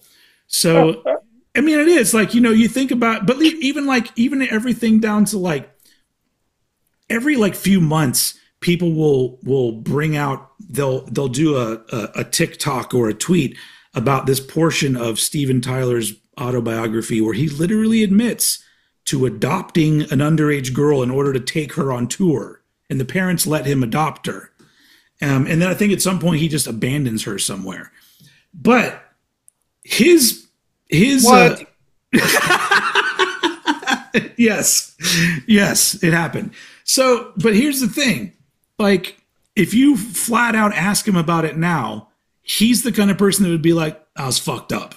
That was fucked up. And so that makes me go, well, quit bringing out all this fucking stupid shit, because like everybody's done something they're not happy about. Some of us are just way more iffy than I don't others. think any of us adopted an underage girl to take her on tour with us. I don't think we did that. I'm pretty sure that, we didn't, but we also weren't rockers in the 70s who were super famous. So maybe, I don't know. I don't think I would have. I don't know, man. I don't think you would have done that. I don't think I would have done that. I don't think I would have done that. I think I would not have done that. So that's where the push and pull happens, because I go, well, sure, if it was the 1970s, sure, my kid's not going to go hang out with Steven Tyler. But later on in his life, if he looks back on things like that and is like, that's fucked up, then I'm like, well, you're a questionable human being, but you're not going on the list, because you haven't said, what's wrong with that? I'd do it again in a heartbeat. Then you're on the shit list, because you're not trying at all to make yourself better. Like fucking the thing that like hurt my heart probably more than anything in the world is Bill fucking Cosby, because I grew up with Bill Cosby. Bill Cosby was like the dad when I was a kid. And then as soon as all this shit started coming out, there was no remorse in him at all. There wasn't even a point of him that went, I didn't do this, but I feel very bad for these young people. There was no, I feel bad. There was no, I'm trying to, talk to these people. He was just like, no, I'm Bill Cosby. And then and so it just made me go, well, fuck you, Bill Cosby. And fuck you for ruining my childhood, because, there was no remorse whatsoever. Right. I couldn't even pay attention to that. I not that I disbelieve it or da. Like that one was like, first of all, it's like, okay, how many other famous people have been doing that? You know what I mean? Well, okay, but like, and this is very. well, a Jeffrey Epstein, dude. I mean, whatever. Well, You know what I mean? yes. Yeah, You yeah, know what yeah, I mean? yeah. Like just Yeah. like uh, the alarming number of times it is someone who is not Caucasian that's busted for that and dragged through the mud is a lot higher than I Oh, think. yes. I mean, so there's that thing also breaks my heart too. Yes. You know what I mean? Like that was really hard because somebody enabled that kind of behavior for a long time, and And people someone, knew about it. right, Yeah. right. So, and those people were probably famous producers or directors or what, whatever, Yeah. executives Yeah. in the Yeah. entertainment business, and they're just getting to sit back and not, I don't know. Well, Yeah, man, on the same token, yes, when they they uncover another person and they do this whole hoopla of like they molested these kids, this is bad, we should cancel them. My brain immediately goes to, cool, can we now cancel like all religion? Because like if you're gonna get so fucking bent out of shape about a celebrity, maybe sure, an entire organization of sure, people who are sure, supposed to be yeah, helping people, or I don't know. yes, no, That right, totally. It so gets it's sticky fast. Yeah, so that's why like my brain is always moving all the time, and like I have to be on anxiety meds and take melatonin to sleep because I'm constantly like thinking one thing and then going, oh, but what about this and what about this and like this thing, because everything is way more complicated than people want it to be. And then of course. when people out there are simplifying things, that's when I go, Yes. there are some simple things, I will agree, but there's a lot of things where I'm like, I don't like to think of myself as a smart person. I think I'm like moderately intelligent, but I'm intelligent enough to where I'm constantly like, I don't know enough about this. This seems more complicated than what they're saying. This and so Sure. like it really like so like I have two like phases, I guess, or two modes that I'm on, and one of them is I'll just be talking a mile a minute for 20 minutes about a question that you asked me about getting into metal, and then it Sure. goes to some other place, or I have to Yeah. completely shut myself off and like ignore everything and focus on some particular thing, whether it's like a piece of music or something. But like I have to be able to like turn that shit off. And that's like what I do on my weekends. My weekends is like, can I just have a drink and put on some music, and I'm going to Sure. try to not think about fucking anything else, because most Sure. of the time it's not shit that has anything to do with me, but it's still in there. And so it's Oh, totally. exhausting. Because It's it gets everything. exhausting. It's exhausting. It's exhausting. So we should have done this on the weekend. We can do the next one on the weekend. I was like, hey, how about Monday? I didn't know this yet about you, dude. I didn't know that we were going to write. But we don't know anything about that. Like that's what the thing is like this is just we've got some getting to know each other to do. Sure, But not man. only that, we've also got some, if we're doing like a show together, Sure. should it be about something or should it be about whatever the fuck ends up happening when we talk? I don't know. I mean, that's the long form interview, right? Or the long form content or whatever, which you can say whatever you want to about Joe Rogan, but like he did that, and okay, I'm going to listen to this person who I would like to know what they think for 2.5 hours. Yeah, You know and what I mean? and it sucks because for a little while I kind of liked what he was doing, and then something He had great happened. guests. He He had great snapped. guests. He had great Yeah. guests. He could have great guests. I mean, I only watched that show if the person he was interviewing was who. I mean, he's just whatever. You know what I Yeah. mean? And Yeah. I'm not coming down on the dude, and I'm not praising the dude. He doesn't register in my daily thought like Yeah. ever. Not, you know what I mean? Unless, okay. But I do feel like who else did the long form discussion before that? Like, because there really wasn't any TV programming that did it because it was too tight. Everything was in a slot, right? It was when the internet came along that, like, Yeah, because the only other like long form interview person I can think of was like Mark Maron was doing it, but I think he came yes, after. I think he came after Joe Rogan.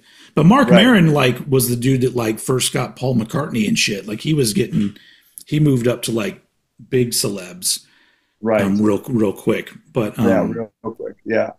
But I guess it's just the podcasting thing is where it all stemmed from. Like podcasting, once it became clear that people like to listen to these long form discussions or whatever, which is really what led to me doing the old head thing, because at first it was just going to be a podcast, because all I wanted to do was I just wanted to talk about music, and then I did like a handful of episodes of a podcast where I just talked. And then I started to see people on YouTube doing like a similar thing, but like in a short form kind of way. And that's when I was like, I'm going to do that too. And then the worlds kind of merged where I have some longer form stuff and some short form stuff. And, the one thing, like, once we started talking about doing something together, I immediately started to say, well, now that there's one long form show I do and another one that's kind of a long form, the Old Bollocks thing I do with Howard H. Smith from Acid Rain, which is like album reviews and stuff. Those are always about an hour long. And then Cranked and Rank can range anywhere from an hour and a half to 2.5 hours, depending on what we're talking about. Yeah, totally. So, but the thing that I remember that we ran into on Cranked and Ranked real fast, probably about like 6 months in, was we found ourselves trying to come up with ways to not have to do the same format over and over again. And so that's why we do some that are like slashed and mashed, grooved and removed. Like that was just us being like, well, we love talking about music, but do we have to rank discographies every single time? And so doing something new now with you, in hindsight, I go, maybe it would be better to actually not have a format. And I totally agree, and that's very cool. And when I was thinking about what we would do together, I figured, because I've seen, because you did such a good job with those bands you should know, right? Those were great, and all of them are cool, and you are very exhaustive in your research, and I was very impressed being how close you got it. Yeah. I mean, you nailed it. And I don't know if it was because, you credited Matt quite a bit over at that website, and he does. That dude, I just got an email from him the other day. He got a press kit. I saw that. He posted it on Facebook. Yeah. Right. And so, like, as the band, we didn't even see some of that stuff. I think I actually wrote most of those things, which is weird. They ask you to write whatever, and then we were, but and then they take pieces of it and add it to whatever. But it's like, okay. I never really knew that they pushed that live EP or whatever. No one comes to you for approval. They're just moving very fast to try to sell records, Yeah. It's fascinating to watch other people piece your history back together, because really you're just trying to make sure that you don't forget your toothbrush in the hotel room. You know what I mean? Before you're back in the van and have to get to the next place or whatever. So a lot of stuff goes by. But you're so I'm assuming that your research on the other groups is also as exhaustive, or at least what the things that you've pieced together are also very close to the truth, right? And so this ability. Go ahead. I was just going to say it's partially that me looking for whatever information that I can, and then then you add on top of that my experience from being in a band, and just my because what I did for Stick for that episode, I've been doing for bands for most of my life. So I've been reading all sorts of different band stories and trying to get all the information I can. So I piece things together. So that's why I can kind of go, I feel like this might be what happened here if it's a gray area. So it's all of those things like put together, which is why like I'm kind of disappointed, because like I did the Muzza one, and I was like, oh, that one's great. And I was like, but that didn't really get that much of a response. I was like, well, maybe one day somebody from Muzza is going to run across it and they're going to say, hey, you got all this shit right, or whatever, Oh yeah, no, totally. Right. So I get, because I've seen you actually do interviews from other people that you've done for those things. Anyway, my point Yeah, about this yeah, entire thing was that I thought that this format that we're doing now, or whatever we're doing now, wouldn't and I don't mind if you want to do it with me, I'll change the backdrop and we'll do whatever, you know what I mean? If you want to make this, I'll totally do it. I'm into it. But I was not imagining that I would be the only one that would be sitting in this seat, you know, while you're talking to them, because you have a wide, you have a net to capture. And I think there are a lot of people who feel the same way we did. Like, hey man, thank you very much. That was yeah, really great that you did that. They would probably want to come on and have these kind of conversations with you, you know. And especially, and another thing too, I'd like, after watching our interview with you, which was great, and thank you, because that was really the first time in that amount of time that all of us had even been, and not in the same place, but you know what I'm talking about. So yeah, yeah, but like then you watch it and then you go, oh, did I emphasize the right thing, or like did I offend somebody? You know, like when we were talking about the video or whatever. You know, like, dude, Toby Tilley was awesome. And I don't know if I said that during that interview or whatever. And I know he had to write that video treatment, and I was like making fun of the video treatment stuff. But you know what? He just had to get his foot in the door. It hmm wasn't that he didn't know what he was doing. He was just trying to write something that would get him the job. You know yeah, what I'm saying? And I was like, oh, you know, whatever. Because, you know, I'm not a video producer. So like you, when you fill in the gray areas of being in a band, I don't know what coming up with a treatment and turning it into a record label and trying to direct it and get the budget. And I have no idea what that's like. You know what I yeah. mean? That maybe, you know, so anyway, but I didn't think, I figured if we came up with something and started talking about songwriting, because that's always kind of what we come back to or whatever, that hmm you could talk to other people and find out So, what the so songwriting. you weren't even on. You weren't even. Your brain wasn't even thinking about this being an ongoing thing. That's not No, where your brain it was, was. but I don't need. This is your channel, dude. This is your thing, Yeah. right? Well, Like it's all okay. Go ahead. can I explain to I don't you? mind. Okay, good. But Okay, I'm gonna give you a little nugget of in my brain why us doing a regular thing together, however regular we can do it. You know, it sure, doesn't matter. sure, Here's sure. why it's perfect for my channel. There's various reasons, but there's one big one. Let's start with the smaller reasons. We seem to be similar type of people, and we Yes. bounce off of one another very well. That's already a Okay. thing. Right. We seem to also both like each other, so that helps too. Yep. But here's the thing that makes this so fascinating and interesting to me is the old head thing. Even from the beginning, was me kind of talking about a certain period of my life. And that period of Right. my life was the early 90s. And I always Yes. started to want to emphasize these kind of outlier bands that were important to me or that came onto my radar in one way or another. Right. And then that ended up moving me towards like doing bands you should know, and then eventually led me to doing stick bands you should know. So the fact that one of those dudes that I was a teenager looking at the television and seeing the music video and saying, oh Right. man, it'd be so great to do that. I'm now friends with one of those people. And not just that, you were one of the people that was in a band that I look at and go, that's probably the kind of band I would have been in. That's probably what I Sure. would have been doing. If I was 10 years older, I Hmm. feel like that would have been the vibe that I would have been going for.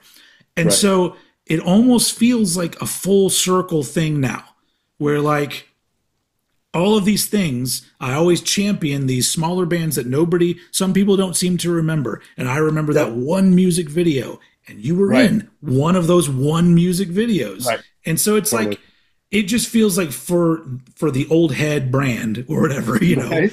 it Yeah. feels utterly appropriate to like have somebody from that era that all of a Right. sudden is involved in my shit because and Awesome. I don't even know where to go from this point, but Sure. Sure. it could very well be that every time we get a chance to do it, we end up in a snowballing conversation that lasts for 2 hours. You never fucking Sure. know. I don't, right, right, right. But at the same time, if we don't put any kind of label on it, it can also be the kind of thing where like you could wake up one day and be like, oh, we should totally talk about like this era of music. Let's talk about like the bands from the late 70s. Cool, let's do that the next episode because there's no fucking rules about it or whatever. You know, it's just like Right, right. we can talk about it can be free flowing or we can come to it with a some sort of idea. I mean, it doesn't fucking matter. So Right. Well, one of the things I think is cool about you and Eddie's thing that you do is that you have a like a list, like you know what you're going to talk about, like you've oh planned yeah. this out, in advance, which means that you can group things if Yes. you need to be, because it's not just you're not winging it. It's like, okay, we're gonna this is this and this is this and that, and that's pretty cool that you guys like have decided to like talk to one another over email or on the phone or whatever, and then like, okay, here's the next 10 bands we're going to do, and this one's going to be a Crankton ranked, and this one's going to be a grooved and removed, and this one's going to be That's a exactly how we do it. Yeah. yeah, and it's cool because it gives it a flow and a continuity, which is Mm-hmm. nice, Yeah. and you do go into places that are not always exactly related to the topic. Oh yeah. Very Which is, often. yeah. So, and that, but it's cool to have a jumping off point. It's cool to have a skeleton to flesh out. When you guys do that thing, I think it's pretty cool. But yeah, dude, I'll do these with you. Whatever. This is great. I mean, I'm having a good time. This took me like I had to think about this. You know what I mean? Like it was nice and get the lighting and everything, and it Do felt you do fun do for me. you just do you just have bolts of fabric somewhere in your house that you just grab? I I do. I do. I did all these stop animation videos. I had a YouTube channel for a while, and for various reasons, it ended up being canceled, and I lost my will to deal with YouTube as a multinational corporation or whatever, or Google or whatever. I We're understand on that. Yeah. ABC. Are we on ABC? Is that the parent company? Right? I don't even want to know. Okay. I'm just happy they're letting me do this. Nice, man. Nice. And this is what I'm saying. It's like the I feel like I'm like Rage Against the Machine. Like people would get mad at Rage Against the Machine because they were on a major label. I'm like, but you got Sure. to get into the inside in order to rage your way out. So Yes. I'm getting Yes. into the big multi-trillion-dollar Right. company, but I'm spreading my positivity. And you're just like I'm just like Yes. fuck you. I'm not going to do your Right. shit. So Right. Not fuck you. I gonna won't do what you tell me. tell me. Thank you. Right. Yeah. So there was a Joanne Fabric that was next to my house. They're not there. It's an LA Fitness now, Uh, and they had all these fabrics for cheap. You could go to the back where somebody had bought a yard and there was only a yard left or whatever, and you could buy the stuff for just change. And I had a movie screen, an old pull down movie screen that I just taped all of it up to, and then I would do these little shows, these little stop animation show things, trying to teach myself how to stop animate by yeah. using my body. And I kept a box full of these things, and I was like, yes. I even got out an ironing board today. Wow. You should have But not seen, only that, man. there's a plant, there's Oh, a sure. statue. That, What is the sure, I got statue? my base. This was done. I am my profession is organizing. I'm a professional organizer, and so I get called in to go through people's stuff. That That's for real? yeah, that's what I do. Yeah, yeah, So that's how I'm. so is that like do you deal with like hoarders and stuff? Yes, sometimes. Oh, Yes, okay, yes, okay. yeah. There's different reasons that people want to go through their stuff or have somebody organize it or go and all that kind of stuff. So Yeah. yeah, yeah. And I had so what's cool, well, there's a lot of cool things about it actually, because you're invited into people's places, and for whatever reason, they have too much stuff and they need to go through it, and their emotions are attached to all the things they own, and Yeah. so but sometimes it becomes a it becomes a problem for like a lot of reasons having too much stuff can become a problem in your life. It could gets in the way of you moving forward or doing whatever. And so I was contacted by, and there was a period of time when it seemed like I was working for a lot of people who'd passed away or had gone into care facilities and stuff. Yeah. And so you get the call from their kids or their brother or whatever and saying, hey, we got to, I got this. Somebody had a house or a condo or an apartment and they need to finalize a person's business and they don't know where their birth certificate is or their social security number or their car keys or their car title or that's what you end up doing. You're fishing, sifting for stuff when someone has passed or has been put in an institution. And I was in this house of this lady who was a doll maker. Oh my God, dude. Like, I don't even really get into dolls or whatever, but I mean, the artistry and professionalism, like all the molds that she made and and the clothes that she's sewn for them and all the stuff, they were absolutely like museum quality, like cool stuff, right? Yeah, yeah. And she had all these studies. What would you call that? An anatomical study or whatever. And at the end of the thing, it was like the family like took everything they wanted and everything, and I was like, and they were like, dude, take it. You know what I mean? So it was like every now and again you get, and you feel like you learn something about a person by going through their stuff. You know what I mean? You see their diplomas and you see their photographs. That actually seems like a super fascinating job. Like that, dude. It's like, yes, it's amazing. And I feel very privileged to be able to do it. You know what I mean? Like it's actually very cool.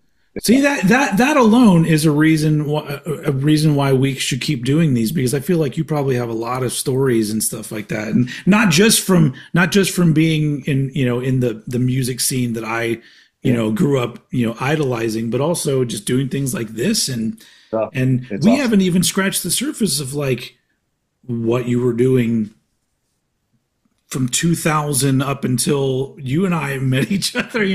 We've scratched it a little bit, but I'm all like, there's probably so much that like we can go down into the rabbit hole, as they say, of talking about, and not to mention just music shit. So yeah, man, I was pretty hyped up to figure out what you did. That's pretty cool. I'm not going to say because I don't know how public you are about it, but that's a pretty cool thing to do. I don't talk about it on my channel or anywhere, simply because I don't want to say the wrong thing. Sure. And then because in the grand scheme of things, I would love for this to become like my channel to become huge, where I have 1 million subscribers or some shit. But at that point, there's way more scrutiny of like, I said this thing and we're going to go to his job and say this. And I'm just like, I'm just going to leave it alone. Keep it separate. Yeah. Yeah. Yeah. But, that's awesome. That's anyway, awesome. So I got to wrap it up here in a couple minutes though. Yeah, do it. Whatever it takes, but I almost feel like this is a good place to stop it. But the really important question that we both have to really focus on now is, what do we call the show? You seem to be a good namer of things. Nope, that's Eddie Sparks, not me. Oh, that's Eddie? Well, ask Eddie what he should talk about. Yeah, like, what is this? Because my brain immediately went to, we're going to be called Smirl and Head. That's what it's going to be called. Like Cagney and Lacey. That sounded a bit suggestive.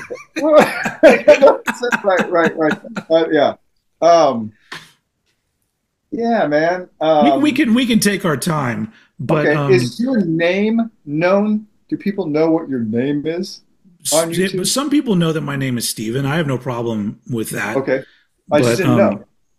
Yeah, I actually went for a long time calling myself Steven on my episodes, and then I started getting like emails and comments where people would just call me Head or Old Head, and I just went, okay, fuck it, I'm just gonna start like in this universe, I'm Old Head.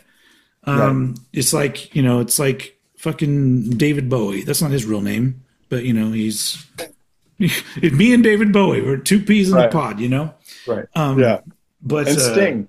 and You know, Sting. you and Sting and David Bowie. And now we're back to the rainforest. Yeah, Right? Didn't he that's champion the true. rainforest for a while? Yeah, yeah, and he Yeah, solved it yeah. too, didn't he? He solved all that I shit. think he did. He and Bono took care of all the problems in the world. Super Um, good. And I and- thank them for it. yeah, Yeah, every day. I but go, okay. thanks, guys. So Yeah. so Okay. my last question for you, just real quick. Yes. Do you think what just happened here in this 2 hours is worthy of putting up on YouTube? I think it's worthy of putting up and seeing if it gets more than 5 views. And then if we will know if it's worthy to It an actual audience instead of it just will. us. Hammering Okay. away. Okay. I'm going to tell you it will for one reason that I know is that there are at least a dozen or more Stick fans who will be interested. And then Okay. there's my built-in audience. So that's going to be Okay, at least a 30, 40 people. Ooh, nice. I can't wait to read the comment section. It's not, no, I think I've crafted a world where people that are jerk offs, they're first of all, they're quickly deleted from my shit whenever it happens. But I think most Right. people go to my comments and go, this isn't the place where people are talking shit. This is the place where people are all like, Right. I love that album too.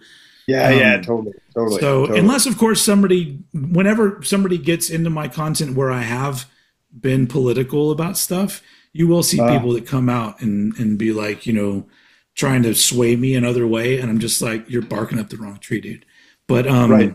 We are who we are.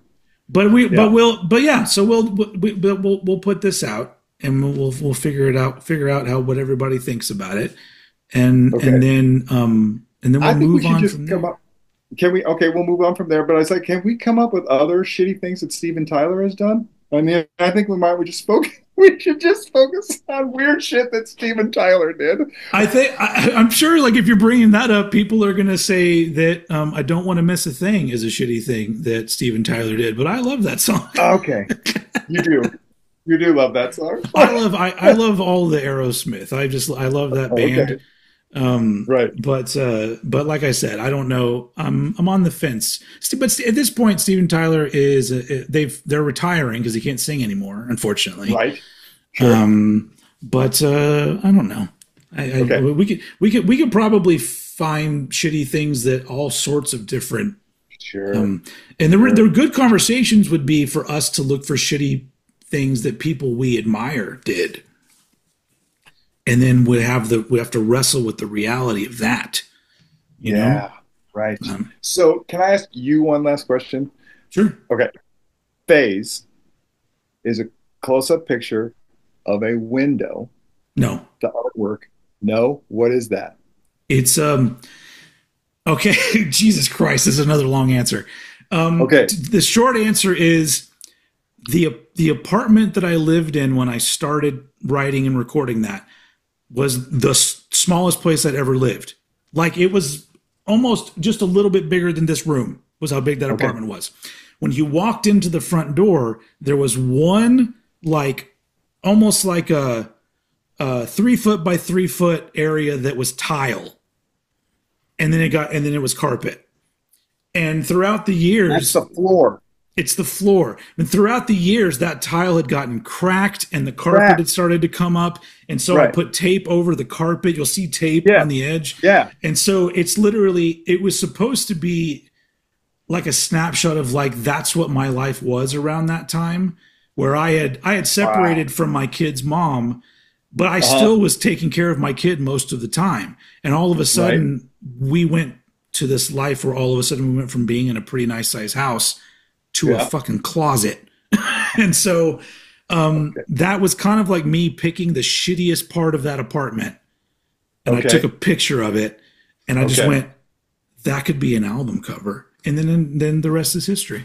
So. Okay. That's awesome. Because I'm sitting there listening to your songs and I'm looking at that picture and I'm like, wow, that's so cool. It's like a window that you can't see through, which was interesting. I thought you didn't know. And then I was like, and that's definitely duct tape, right? Mm-hmm. And I was like, oh, dude, like, remember when President Bush told people to keep duct tape in their house, so they had to duct tape their windows in case of chemical attack or whatever when they Yeah. were trying to gin us up to go to war with Iraq Yeah. or whatever. They were Yeah. like, Yeah. yeah, yeah, you know what I mean? And I thought you were poking artistic fun at this cracked window that you I couldn't see through the tape around that. Okay, but that was carpet, that was your I'm floor, not and that was I'm tile. not that clever. But even more so, like the very first song on that album, on that Uh-huh. thing, I think it's called 2042 or something like that. That's Yes. literally my apartment number. And Okay. that song is all about me when I had free time to myself. I didn't want to go anywhere. I just wanted to get drunk and buy records and stuff to make myself feel better. That whole Sure. song is just about that. It's about me all Okay. of a sudden feeling like I'm back at rock bottom again. I'm in this little apartment Apartment. and Right. I don't want to go out. I just want to disconnect from everything. And I want to buy things in order to make myself feel better. That's what that song is all about. So Wow. Okay. I yeah, just thought that was like phase, and I thought, how we go through phases. This that's was the song phase is that okay. it's literally about like having the awareness that whatever is happening is probably going to change. And it was almost like a reminder to myself. That song, yeah. And then the song Old Head is Uh-huh. literally where the name of this channel came from. Yeah. And that's about me feeling disconnected from music, Yeah. and feeling like I'm not the demographic anymore. Yep. And then what's the last song on that EP called? The Expert is the last song on that EP, and that one Yes. is Right. about internet news outlets or pundits or whatever that present things like they have all the answers, and Sure. whatever they're telling you is 100% facts and you should listen to them. And it's just me Sure. going like, oh, okay, well, I guess I don't need to think anymore because you're the Right. expert. And You're so the expert. so that's Thanks. my Thanks. I don't have that's to what do my own thinking now. Right. yeah. So, Yeah. so Okay. that's there you go. That's a run down. It's so nice to talk about these things because nobody gave that much of a shit about them for me to really talk about them when they came out. Right. So, Yeah. Nobody does. Nobody does. Right. It's weird, right? You put all that yeah. time into it, and then it's like, oh yeah. I mean, I got But some that's good. fine. I got a little bit of a good reception from a small amount of people, but it died down really quick. But yeah, Well, okay. Did you see that? Because Tobin sent us that email or the text or whatever that had that. It was Underground Incorporated. Did you watch that movie or have you seen it? I haven't watched it yet. Okay, well, so as soon as I started watching it, I was thinking about what you said in the video that you did for us. Thank you very much. You were like about we were so lucky that all of this music it was coming out as fast as we could buy it. You know what I Yeah, mean? It was like yeah. all these great bands. And if you watch that movie, and I highly recommend it because the whole Okay. time I was like, oh, I wish Steven and I were watching this movie together so we could be like, yes, this was when you know what I mean? Because like there was all these bands that I forgot about, you know what I mean, or whatever, and they're all in there, and they're all talking about their experience, and the experience is exactly what happened to us. It was a industry wide thing. It was not personal, it was nothing. It was just what happened, Yeah, and hear each member talk about their own individual experience and have it be so similar was like, yeah, I could see why Mike was really into it and why he recommended that to us and why he recommended that to you too. Like he didn't do that on the other thread. He did it on the thread that you were on because yeah. I think he really wanted you to check that movie out. And I found Uh, it on YouTube.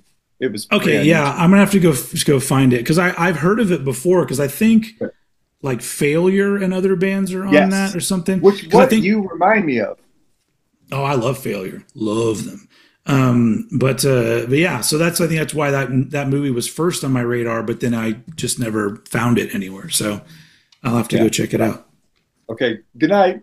Cool. Well, that's okay. We'll wrap it up, ladies and gentlemen. This was the first episode of Smirl and Head. I don't know, whatever the fuck Right. it's There going to we be go. called. Right. If we Yeah. come up with a better title by the time I post it, then we can call it that. But Okay. now I'm talking to the audience since I know people are going to watch this. If you're still here, thank you for watching. And we're not going to set any expectations with this show. So they will be coming out however we come together and whatever we talk about, and it's just going to be what it is, and that's it. That's that's all we can say. But yeah, I mean, the people that watch my shit, especially that make it all the way through really long things, I'm all like, okay, that makes me feel like what I'm doing is pretty entertaining, kind of entertaining, you know. Sure. Awesome. But yeah. So I'm gonna sign off from the video before I sign off with you. So don't just jump off of here willy nilly. Okay. All right. Thanks for watching whatever this show is, and we'll see you on the next one. Bye.